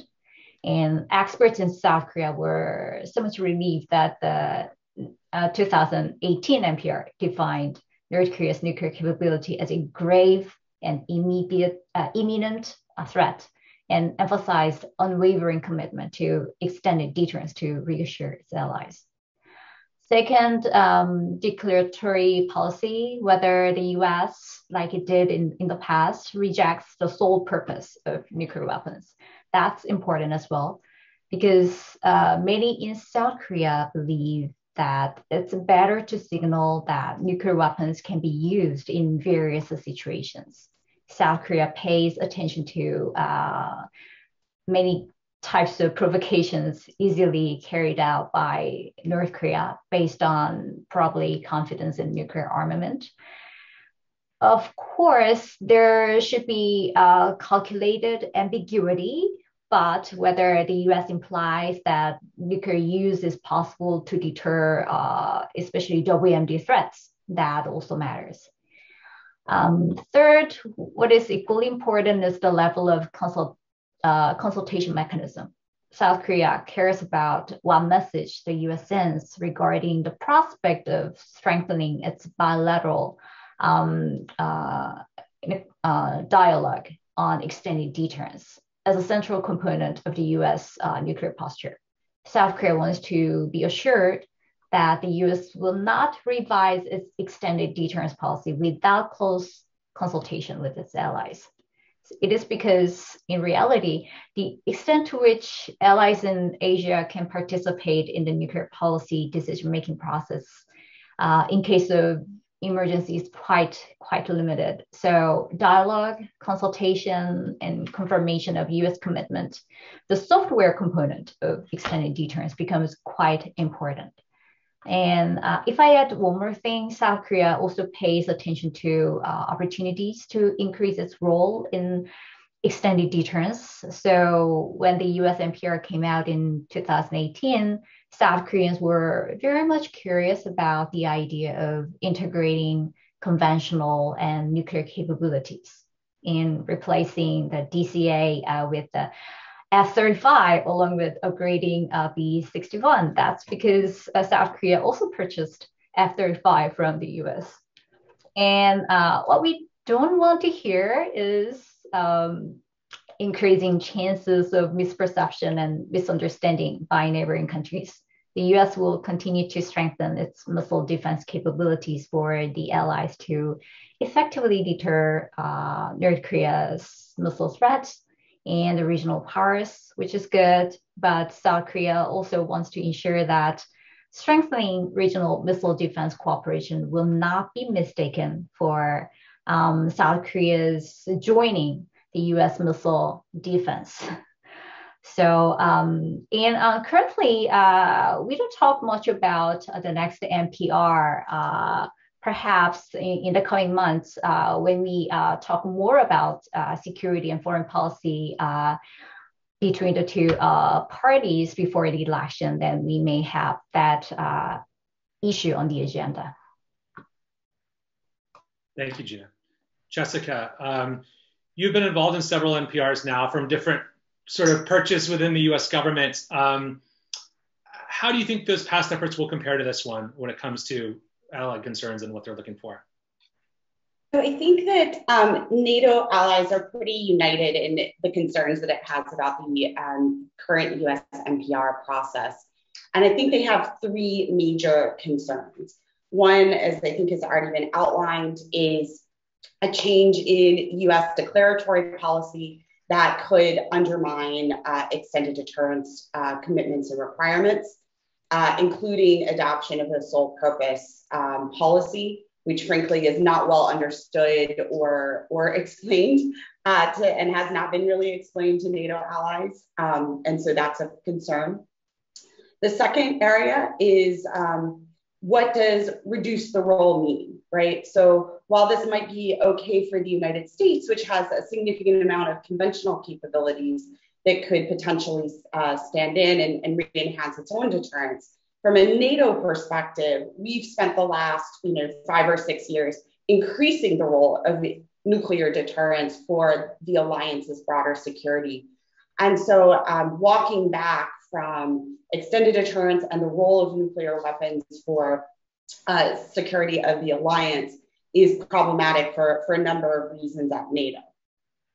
And then the third concern with the current NPR is any steps, unilateral steps by the United States to reduce the number or types of nuclear weapons in the arsenal without any kind of binding or reciprocal agreements, specifically with Russia. And this includes, of course, kind of some of the early debates on the ICBMs and some of the debates there. But it also means, is the biggest concern, of course, is the B-61s in Europe and the European theater that the US deploys there. But also the sea launch cruise missile capability that was quite popular amongst European allies that the Trump administration announced in its NPR in 2018.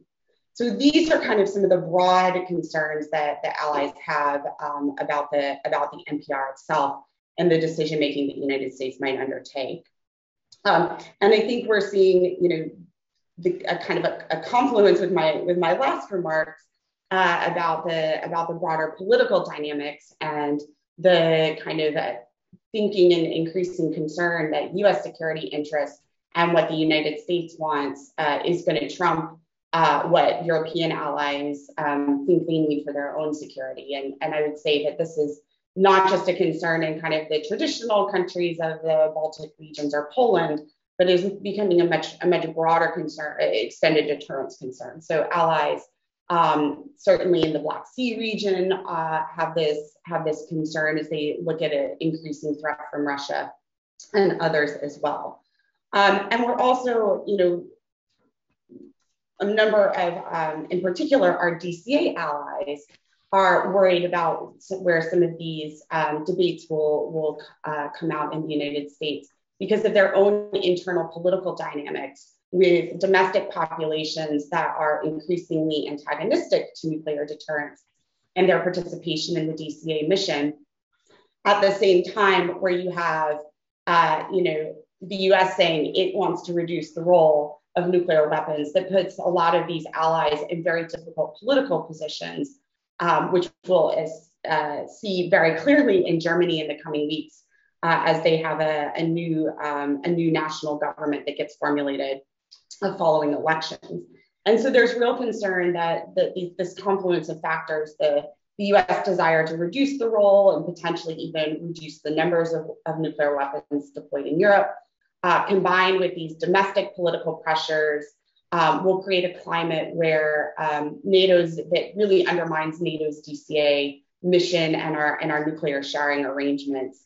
And while I don't think that this will cause any kind of new nuclear outbreaks in the European theater, what I do think we'll see is a number of allies that have real concerns not only about US extended deterrence commitments, but about NATO's broader deterrence commitments to those allies. And we might see a number of them start to seek out other security guarantees that would be much more destabilizing, including the development and deployment of long-range conventional munitions on Eastern territory, things like that, which I think could really have some tremendously destabilizing effects in Europe. So that's really where the big concerns are within the NATO alliance. I think the allies right now understand that there is a lot of dynamics going on. They've been kind of lenient with the US government as the process has been slow to get started, and some of the consultations have been slower to get off the ground.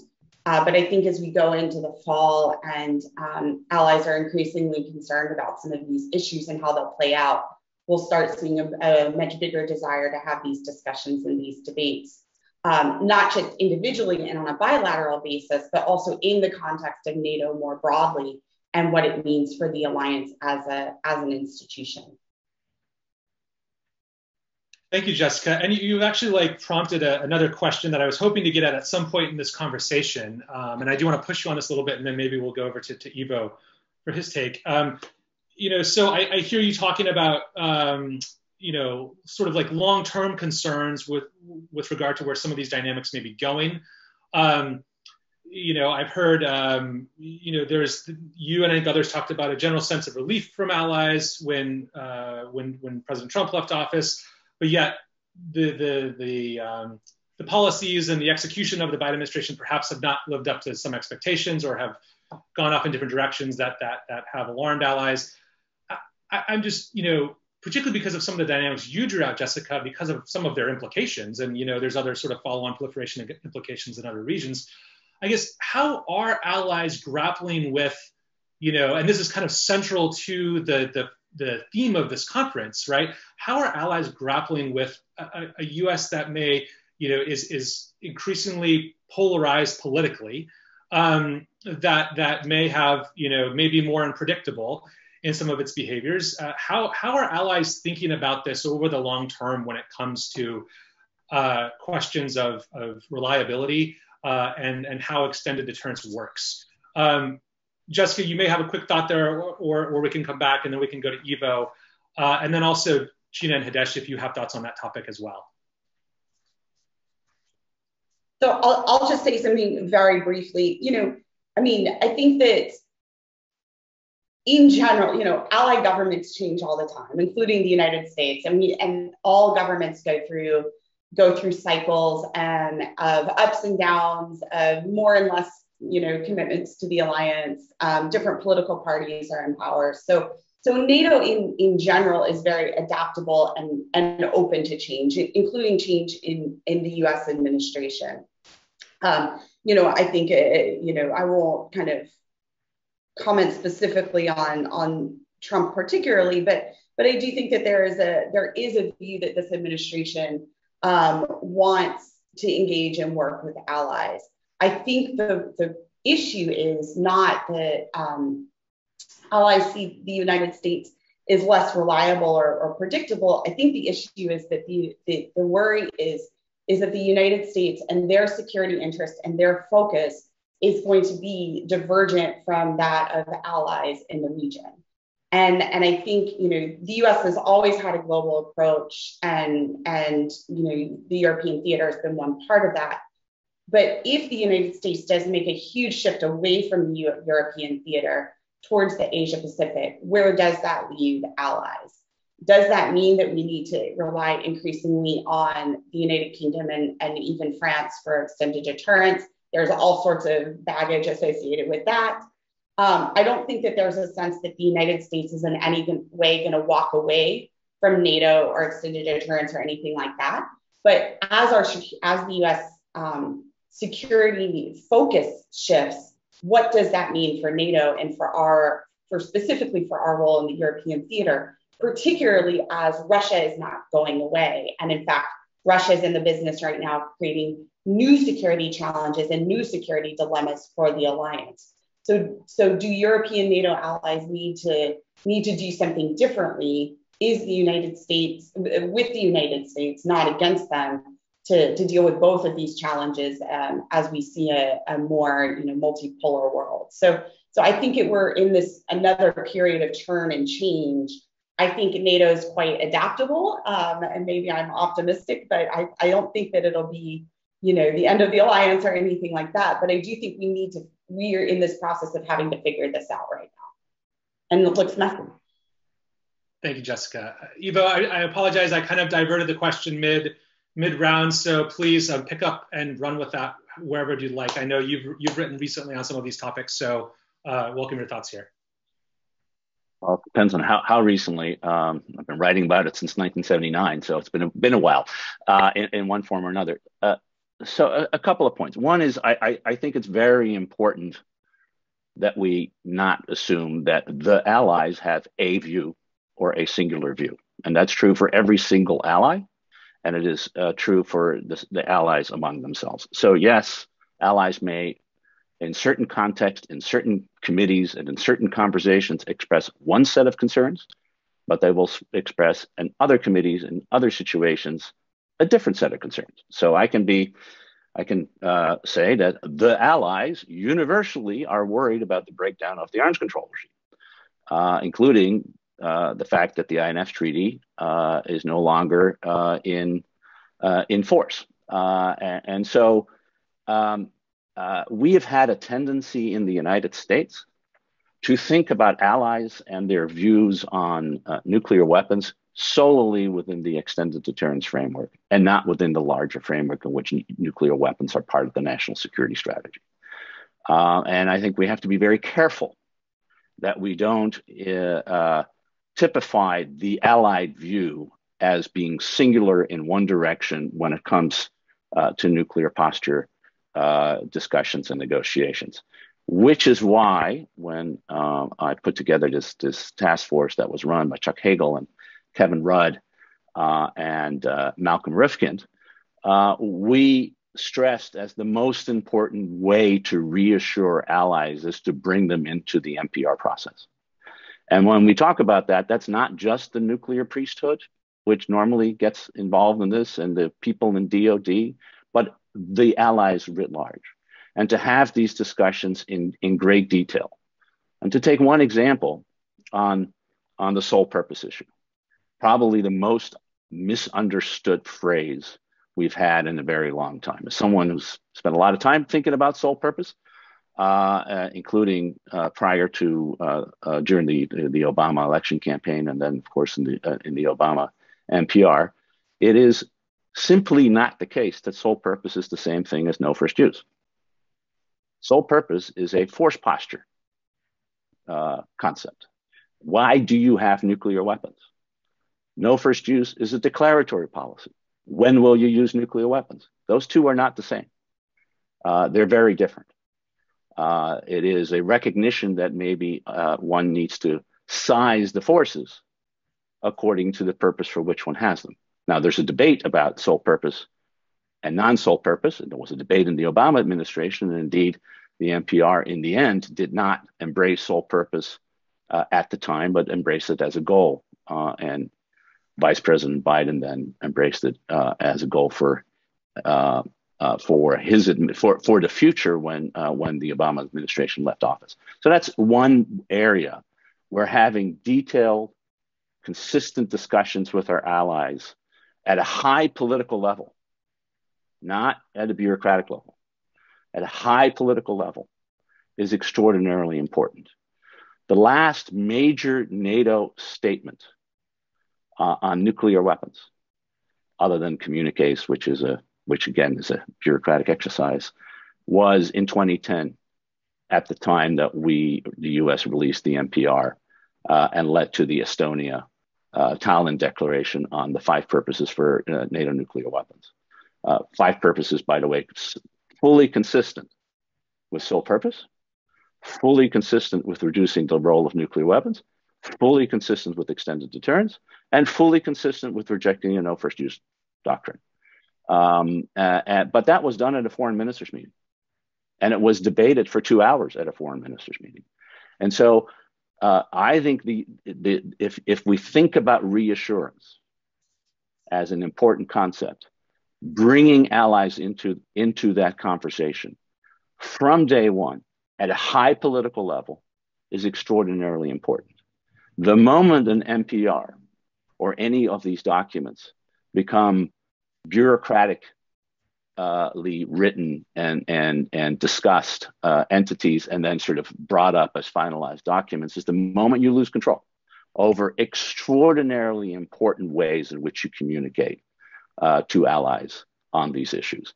And that is true for our allies in Asia, as it is true for our allies in NATO. And indeed, one of the reasons we did the study we did, we wanted to bring allies in Europe and Asia together because they're confronting, when it comes to nuclear issues, very similar questions. And these questions are frankly too important to be left to the normal way in which we have dealt with nuclear weapons issues for a long time. The kind of debate we had in the late 70s and early 80s in NATO was a very healthy debate about the reassurance of extended deterrence. And so I think that's how to think about it. Unfortunately, I don't think that's what's happening at the present time. I do hope that the administration will do what we did in 2009 and 2010, which is to combine the NPR discussion with our strategic concept discussion, which were ongoing at the same time, and that we merge at least the nuclear and the arms control elements as part of that in those discussions. But that requires a discussion at NATO that takes place at foreign defense and leader levels. And you have to have that conversation at that kind of level in order to really get to the fundamental point about where the political compromise between the various factors that must influence leaders in these decisions, both the hardware and the software, the arms control and the posture issues, need to come together, and that can only happen at that level. And we need to therefore have allies involved in that discussion at that level. That's how you build reassurance in the true sense of the word, when you are developing your own thinking in concert with your allies, who, by the way, for 95% drive how we think about nuclear weapons. It's extended deterrence that drives much of what we do in the United States. It's the protection of our allies as opposed to protection of the homeland, which is an easier proposition from a deterrence perspective, and certainly from a reassurance perspective, that you need to bring them in. And we haven't done that enough, and we need to do it more. Thank you. That's really, really, really useful insights. I do want to turn it, Jina or Hideshi, do you have thoughts on sort of what Jessica and Ivo have said? I mean, particularly with regard to these types of high-level conversations that Ivo is talking about. Are these types of things that you think would be useful in the Asia context? Hideshi, go ahead. You're nodding. Go ahead. Okay. Oh, by the way, I read the work which Dr. Ivo Daalder just mentioned with much interest, and it was very inspiring and encouraging. I liked that article. Thank you very much, Dr. Daalder. Nice to meet you. Nice to see you after a long while. But actually, let me start with like this. In terms of the U.S. commitment and credibility, U.S. credibility and predictability, probably I belong to a very optimistic Japanese group. But I'd like to point out that Japan is in a very unique position because Japan hosts more than 50,000 US troops on its own soil, including USS Ronald Reagan, home ported in Yokosuka. Probably Japan has been providing the most dependable stationing environment for the US forces. And if the permanent US military presence couldn't be considered as the proof of US commitment, any commitment would be followed. However, a robust force presence like that is not, of course, not enough as a guarantee. Particularly after allies saw in the United States of the past 4 years a population that no longer seemed committed to global engagement. And also, as I said, Japan now faces more aggressive and assertive nuclear armed neighbors. In light of these environment, three things are necessary. And first, Japan and the United States will have to consult with each other on the issues of effectiveness of nuclear deterrent and communication system. Particularly, joint exercises that include a nuclear dimension should be explored and planned too. And second, a wide variety of means of alliance deterrence must be provided in a seamless way. I say this because of the following reason. One of the urgent security concerns among the Japanese is to stop China's maritime gray zone operations. Nuclear big sticks wouldn't be credible to stop those operations that do not amount to armed attack against Japan. Seamless posture leading to nuclear deterrent must be built. And this point must be included in the consultation between the two countries. And third, consultation on these points must be done very carefully and quietly to ensure strategic thinking among experts of both countries. But at the same time, it must be done so that the public will continue to be assured. So the balance between the quiet dialogue and assurance to the public by open dialogue, both are important. Jina, would you like to comment? Yes, I think I already said that I believe strengthening consultative mechanisms such as information sharing, policy coordination, and dialogue is more important than hardware components to increase assurance. But many South Korean experts may have a different idea. I did some survey on this issue a couple of years ago. The response of South Korean and American experts to the question of what they think is the most important thing in extending deterrence on the Korean Peninsula were very, very interesting to me. The US experts view that shared threat perception and close consultation is the most important element, but the majority of South Korean experts believe that it is important to increase visibility through for the deployment of US strategic assets, for example, probably because it carries some meaning regarding US commitment in the defense of regional allies. I think there should be efforts to share common understanding that extended deterrence is a combination of so many tools. So in that regard, getting allies to be part of the NPR process, I think that's very important for education.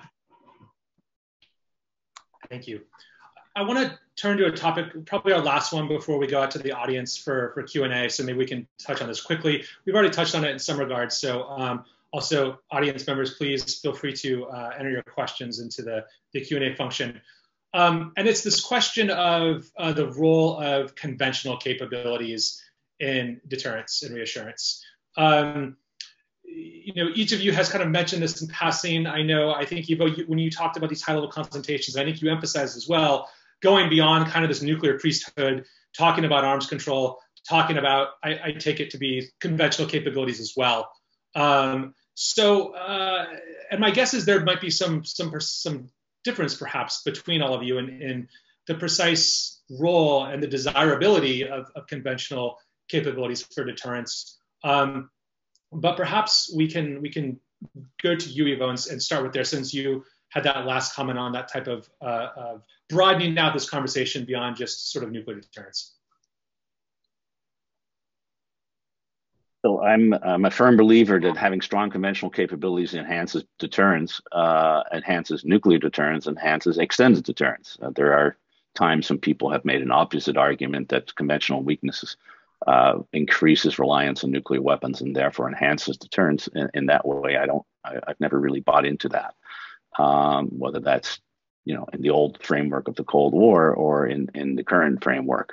I think it's very important that allies contribute to the overall deterrence posture, and particularly the non-nuclear allies, which in most cases we're talking about, will do so in a conventional manner. I think that's one of the reasons why, for example, AUKUS is such an important contribution to deterrence. It enhances in a very significant way the capacity of Australia to deal with the rising military and political threat represented by China. And by the way, this wouldn't have happened but for the fact that the Chinese have engaged in an arms buildup that is probably unprecedented in history, and have engaged in aggressive behavior all around their periphery, which they define as a pretty large part of the Asia Pacific.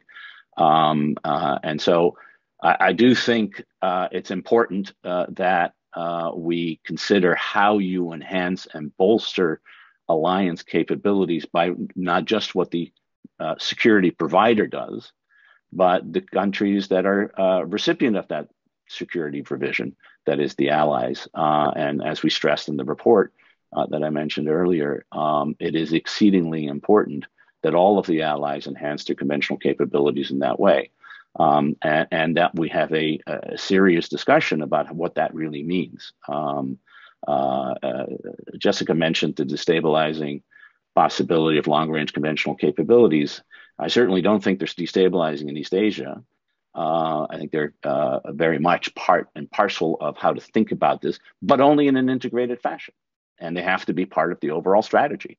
And within that overall strategy, how capabilities evolve is something that we ought to spend a lot of time working on. That the same is the case, and Jina mentioned this, with regard to missile defense. Missile defense are a contributor to deterrence and extended deterrence. And indeed, it's now official NATO policy that it's the combination of nuclear, conventional, and missile defense capabilities that provide for deterrence. The key is that all of that be done in concert and not haphazardly, that it be done in coordination and consultation with allied partners. The East Asian situation is more complicated than the NATO situation because NATO has a process for doing that and engages in that process. The East Asian situation is we have a hub and spoke alliance system in which the U.S. is the critical bilateral security guarantor to countries like Japan, South Korea, Australia, and others, Thailand, Philippines, to some extent, Singapore. I think there is a need, and I think there's a recognition that those countries spent more time thinking together about their own capabilities in concert with the United States. A big advocate of restarting a trilateral security process between Japan, South Korea, and the United States, which I think is essential for extended deterrence and essential for the credibility of deterrence in the region and essential for reassurance. And going back to my first comment on this. So I think this is an integrated aspect that needs to be done in an integrated way. And the more we sort of disentangle nuclear from deterrence and reassurance overall, the more we create political problems that in the end I don't think help as well. That said, nuclear weapons are different, and we should recognize that. I don't think anybody would deny that. Tom Schelling, probably most famously in his address receiving the Nobel Prize for Economics on the nuclear taboo, has made a living. Is one of the great strategists of all time who has stressed that point. But even Tom Schelling would agree that there is a relationship between conventional nuclear and I would argue missile defenses that needs to be part of any process of thinking about it. Thank you. No, on that point, I would like to turn to Jina too, and this kind of obviously this concept of integrated deterrence, right? And Jina, there was a really interesting press conference. Maybe a couple of days ago, maybe yesterday, a Pentagon press conference where the briefer was asked about, can South Korea's new SLBM capability deter North Korean provocations? And the reaction by the U.S. briefer was kind of like, well, I would hope that the entire alliance can do that. And then when pushed a little bit, he kind of talked about the concept of integrated deterrence and how, kind of opened up the doorway for this capability to fit within that construct and the way the United States is thinking about it. So I would be curious to get your take on the broader sort of question of the role of conventional capabilities and the right mix with nuclear capabilities. But also, I think, over the past, several months, South Korea has really moved out quite quickly between the SLBM development on sort of a range of different missile capabilities with the revised missile guidelines being lifted. How do those capabilities contribute to sort of the broader deterrence architecture and the alliance? Because I can certainly see the way in which they could provide South Korea with an autonomous capability in some cases, but how are those capabilities being thought about, or how should they be thought about in the broader alliance context? Okay. According to the same survey that I did, when asked about the importance and effectiveness of extended deterrence measures, South Korean experts answered that in peacetime, conventional precision-guided strike capabilities and missile defense would be important. But when it comes to questions about the effective options in a crisis, 80% of the South Korean respondents chose conventional precision-guided strike capabilities, while 20% chose non-kinetic left-of-launch capabilities. South Korea's military buildup is a natural response to the advancement of North Korea's nuclear capabilities. This is an effort to prevent a widening gap between South Korea's ability to respond as the level of North Korea's threat changes so rapidly. The defense budget is increasing at an average annual rate of 7%, and the cost of improving defense capabilities has increased by 42% compared to 4 years ago. This investment in force enhancement is focused on WMD response system. That's why the development of short range and medium range missiles and SLBM becomes so visible these days. Also, South Korea wants to have military capabilities that matches its status as a middle power. So it wants to have as many options as possible to flexibly respond to changes in the regional and global context. And defense reform 2.0 under the Moon Jae-in government includes the development of state-of-the-art science and technology that can help the military to be prepared to security challenges in all directions. So the combination of internal and external factors prompt South Korea's development of military capabilities. Well, to me, it sounds like the US also has some trust issue. It seems that the issues of entrapment and abandonment come back again and again, and the ROC and the US have combined actually a defense system, and South Korea is responsible for responding to regional provocations. But the first thing that will start is communication between the ROC and the US at multiple levels. We have military committee, security consultative meeting, integrated defense dialogue, and many others for close coordination. So sometimes people argue that, well, South Korea is seeking some kind of autonomy, but that's not the word that we use. We talk about interoperability and increasing contribution as a powerful ally. So discussions in the security community these days in Seoul centers around the value of South Korea as an alliance partner and a responsible member of the international community. So I think you don't need to worry about these kind of development for a while. That's one thing that I would like to emphasize. Thank you. Thank you, Jina. Hideshi, let's turn to you. I'd like to hear your perspective on sort of the right mix of conventional and nuclear capabilities.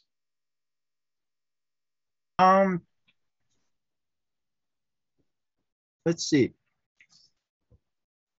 For a long time, China has engaged in rapid improvement of its military power in quality and quantity, focusing on nuclear, missile, naval, and air forces, The naval force includes China Coast Guard and maritime militia force as instruments of gray zone warfare. China has attached importance to strengthening its operational capabilities to gain information superiorities as a means of both enhancing operational capabilities throughout the Chinese military and gaining asymmetrical capabilities to prevent enemies with overall military superiority from exerting their strength. Specifically, China has been increasingly emphasizing endeavors to achieve dominance in new domains. And in countering and deterring China, of course, nuclear blackmail is not effective or credible for all sorts of challenges from China. In the East Asian maritime space, conflicts with China may begin with China's gray zone tactics, as I have alluded to previously, to violate its neighbors' national sovereignty in a way that does not amount to an armed attack. In order for our side to gain control of escalation, the ladder shouldn't be loose. It must be filled with a wide variety of means in a seamless way. So deployment of ground-based intermediate range missile is necessary to fill the gap with China, and also capability to nullify follow-on air and naval forces after China's first missile attacks are necessary to prevent China from taking control of the air and sea, particularly in the vicinity of Japan.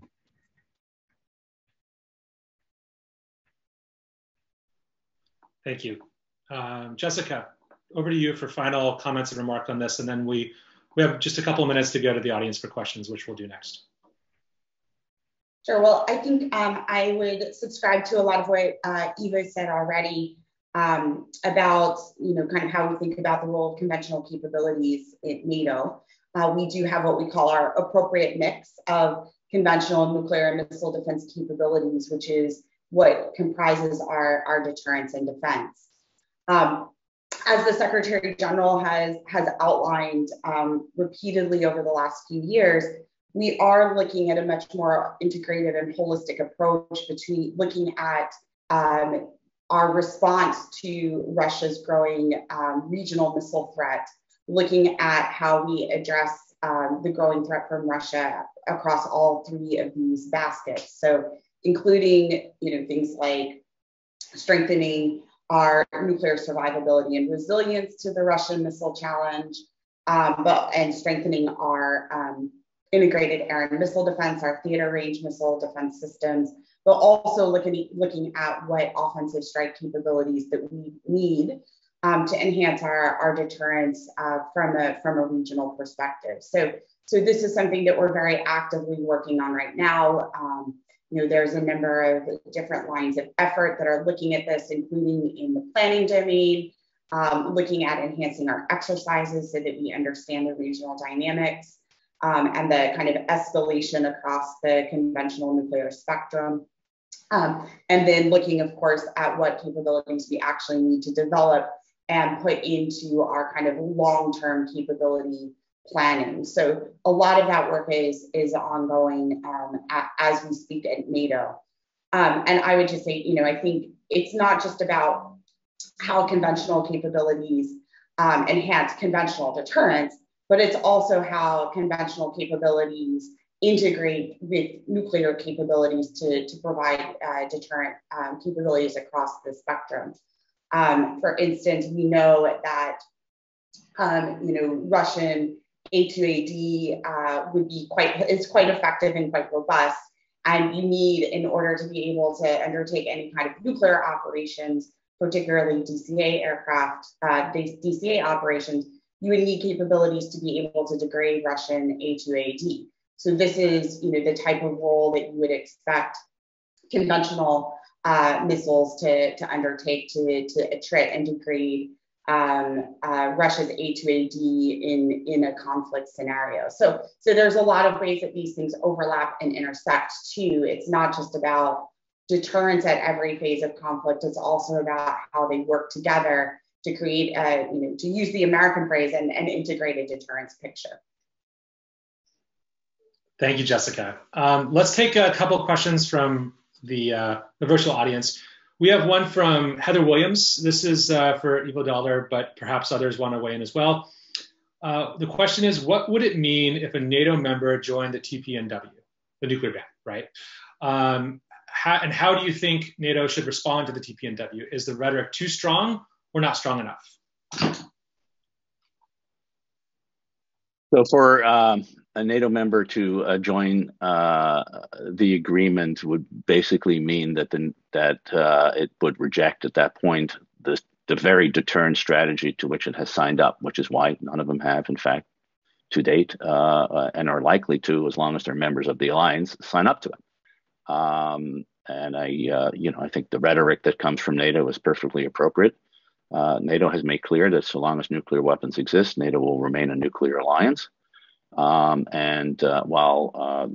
the day in which all nuclear weapons are no longer exist, maybe far or near, probably more far than near, NATO as an organization and the countries that are members of it will abide by, I think, this very true statement that as long as nuclear weapons exist, NATO will remain a nuclear alliance. And I think that's how it looks, and the individual countries look at the issue, and I don't think that's going to change. Thank you. Jessica, do you want to weigh in on that one at all?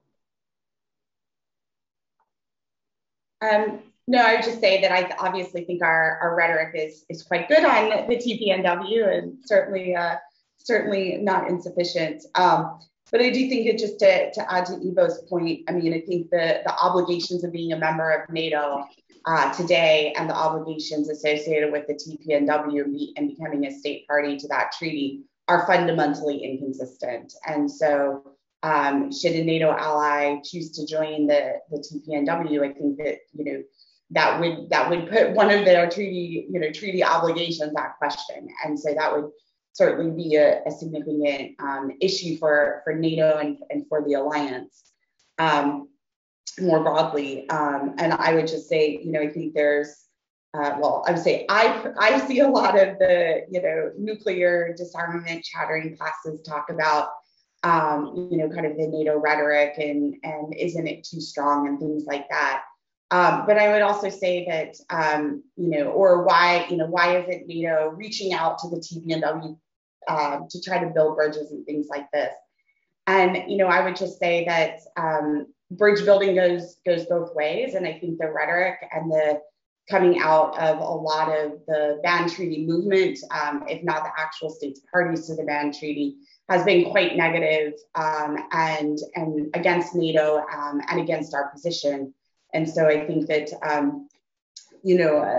our position is clear, and we try to state it clearly and rationally for legal reasons, if nothing else. But I would say that, as we go into the NPT and then the TPNW States Parties Conference, I think NATO will remain pretty strongly aligned with where it is. And I don't think we're going to see any fundamental shifts in our rhetoric or allies, actions. No, thank you, Jessica. So I think we've got time for one more. I'll take this one. This is from Richard LaRiviere. Hopefully I pronounced the name correctly.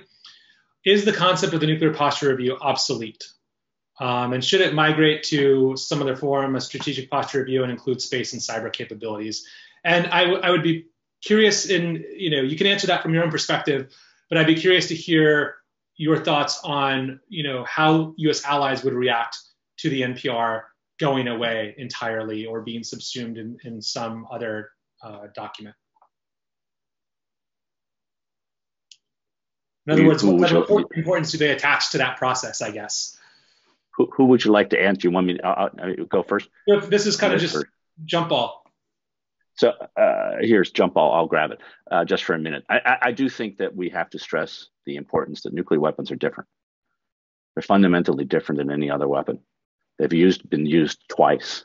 We've seen in the 70 plus years that they haven't existed.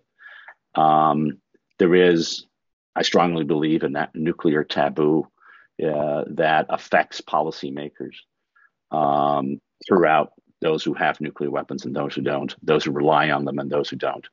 I don't think you can mix and match the nuclear as easily with other weapons. So I would not abandon a detailed look by each administration on the role of nuclear weapons, how to think about them, what the policy process should be, about whether that's the NPR or some other process doesn't really matter. I mean, we didn't have an NPR in the Clinton administration, but there's a lot of thinking about nuclear weapons at that time, and we didn't have an NPR during the Cold War, but there was a lot of thinking in Defense Department documents, et cetera, that was there. What I would like to see is the NPR taken away from just the Defense Department, because I do not think nuclear weapons, sort of by their nature, is just a Defense Department issue. It is a administration-wide issue. And the fact that it's in the NDAA means it naturally lands there. And I don't think that's where it belongs, because I think there are multiple avenues that need to be discussed within an administration when it comes to nuclear weapons. And the president is the ultimate decision maker, not just as commander in chief, but as president of the United States and the only elected person in the executive branch by the American people. Has a special responsibility, as we're learning every day, given what's happened, what's coming out about the last days in the previous administration. So I do think we need something like the NPR, and not try to say it's all the same as every other weapon, because it undermines the uniqueness of nuclear weapons, their uniqueness in the deterrence perspective, their uniqueness in the reassurance perspective, and their uniqueness as the most destructive weapons that humankind has created. Thank you. Others, anyone else want to weigh in on that? Nothing. Okay. All right. Well, we will leave it there because we're at time. I just want to say thank you to Ambassador Daalder, Jessica Cox, Dr. Jina Kim, and Hideshi Tokuchi. Thank you all for joining us for this panel, for a fascinating discussion, for sharing your insights. For many of you, getting up very early or staying up very late, we really appreciate that. So thank you. And then I just want to say thank you again to Senator King for joining us for the keynote earlier today. Thank you, of course, to Northrop Grumman for their support for this conference. Please join us tomorrow at 9 a.m. where we're going to pick this up for day 2. The first panel is going to discuss the future of arms control in the context of nuclear modernization and deterrence requirements. And then we're going to have, following that, kind of a concluding panel where we sort of ask folks to integrate a lot of these ideas that we've heard throughout the conference and some of these themes, and kind of offer up their own thoughts on how this administration should balance, this nuclear trilemma and these differing or sometimes competing policy goals. So with that, we will leave it there. Thank you all. Enjoy the rest of your day or your evening. Thank you very much. Goodbye. See you again.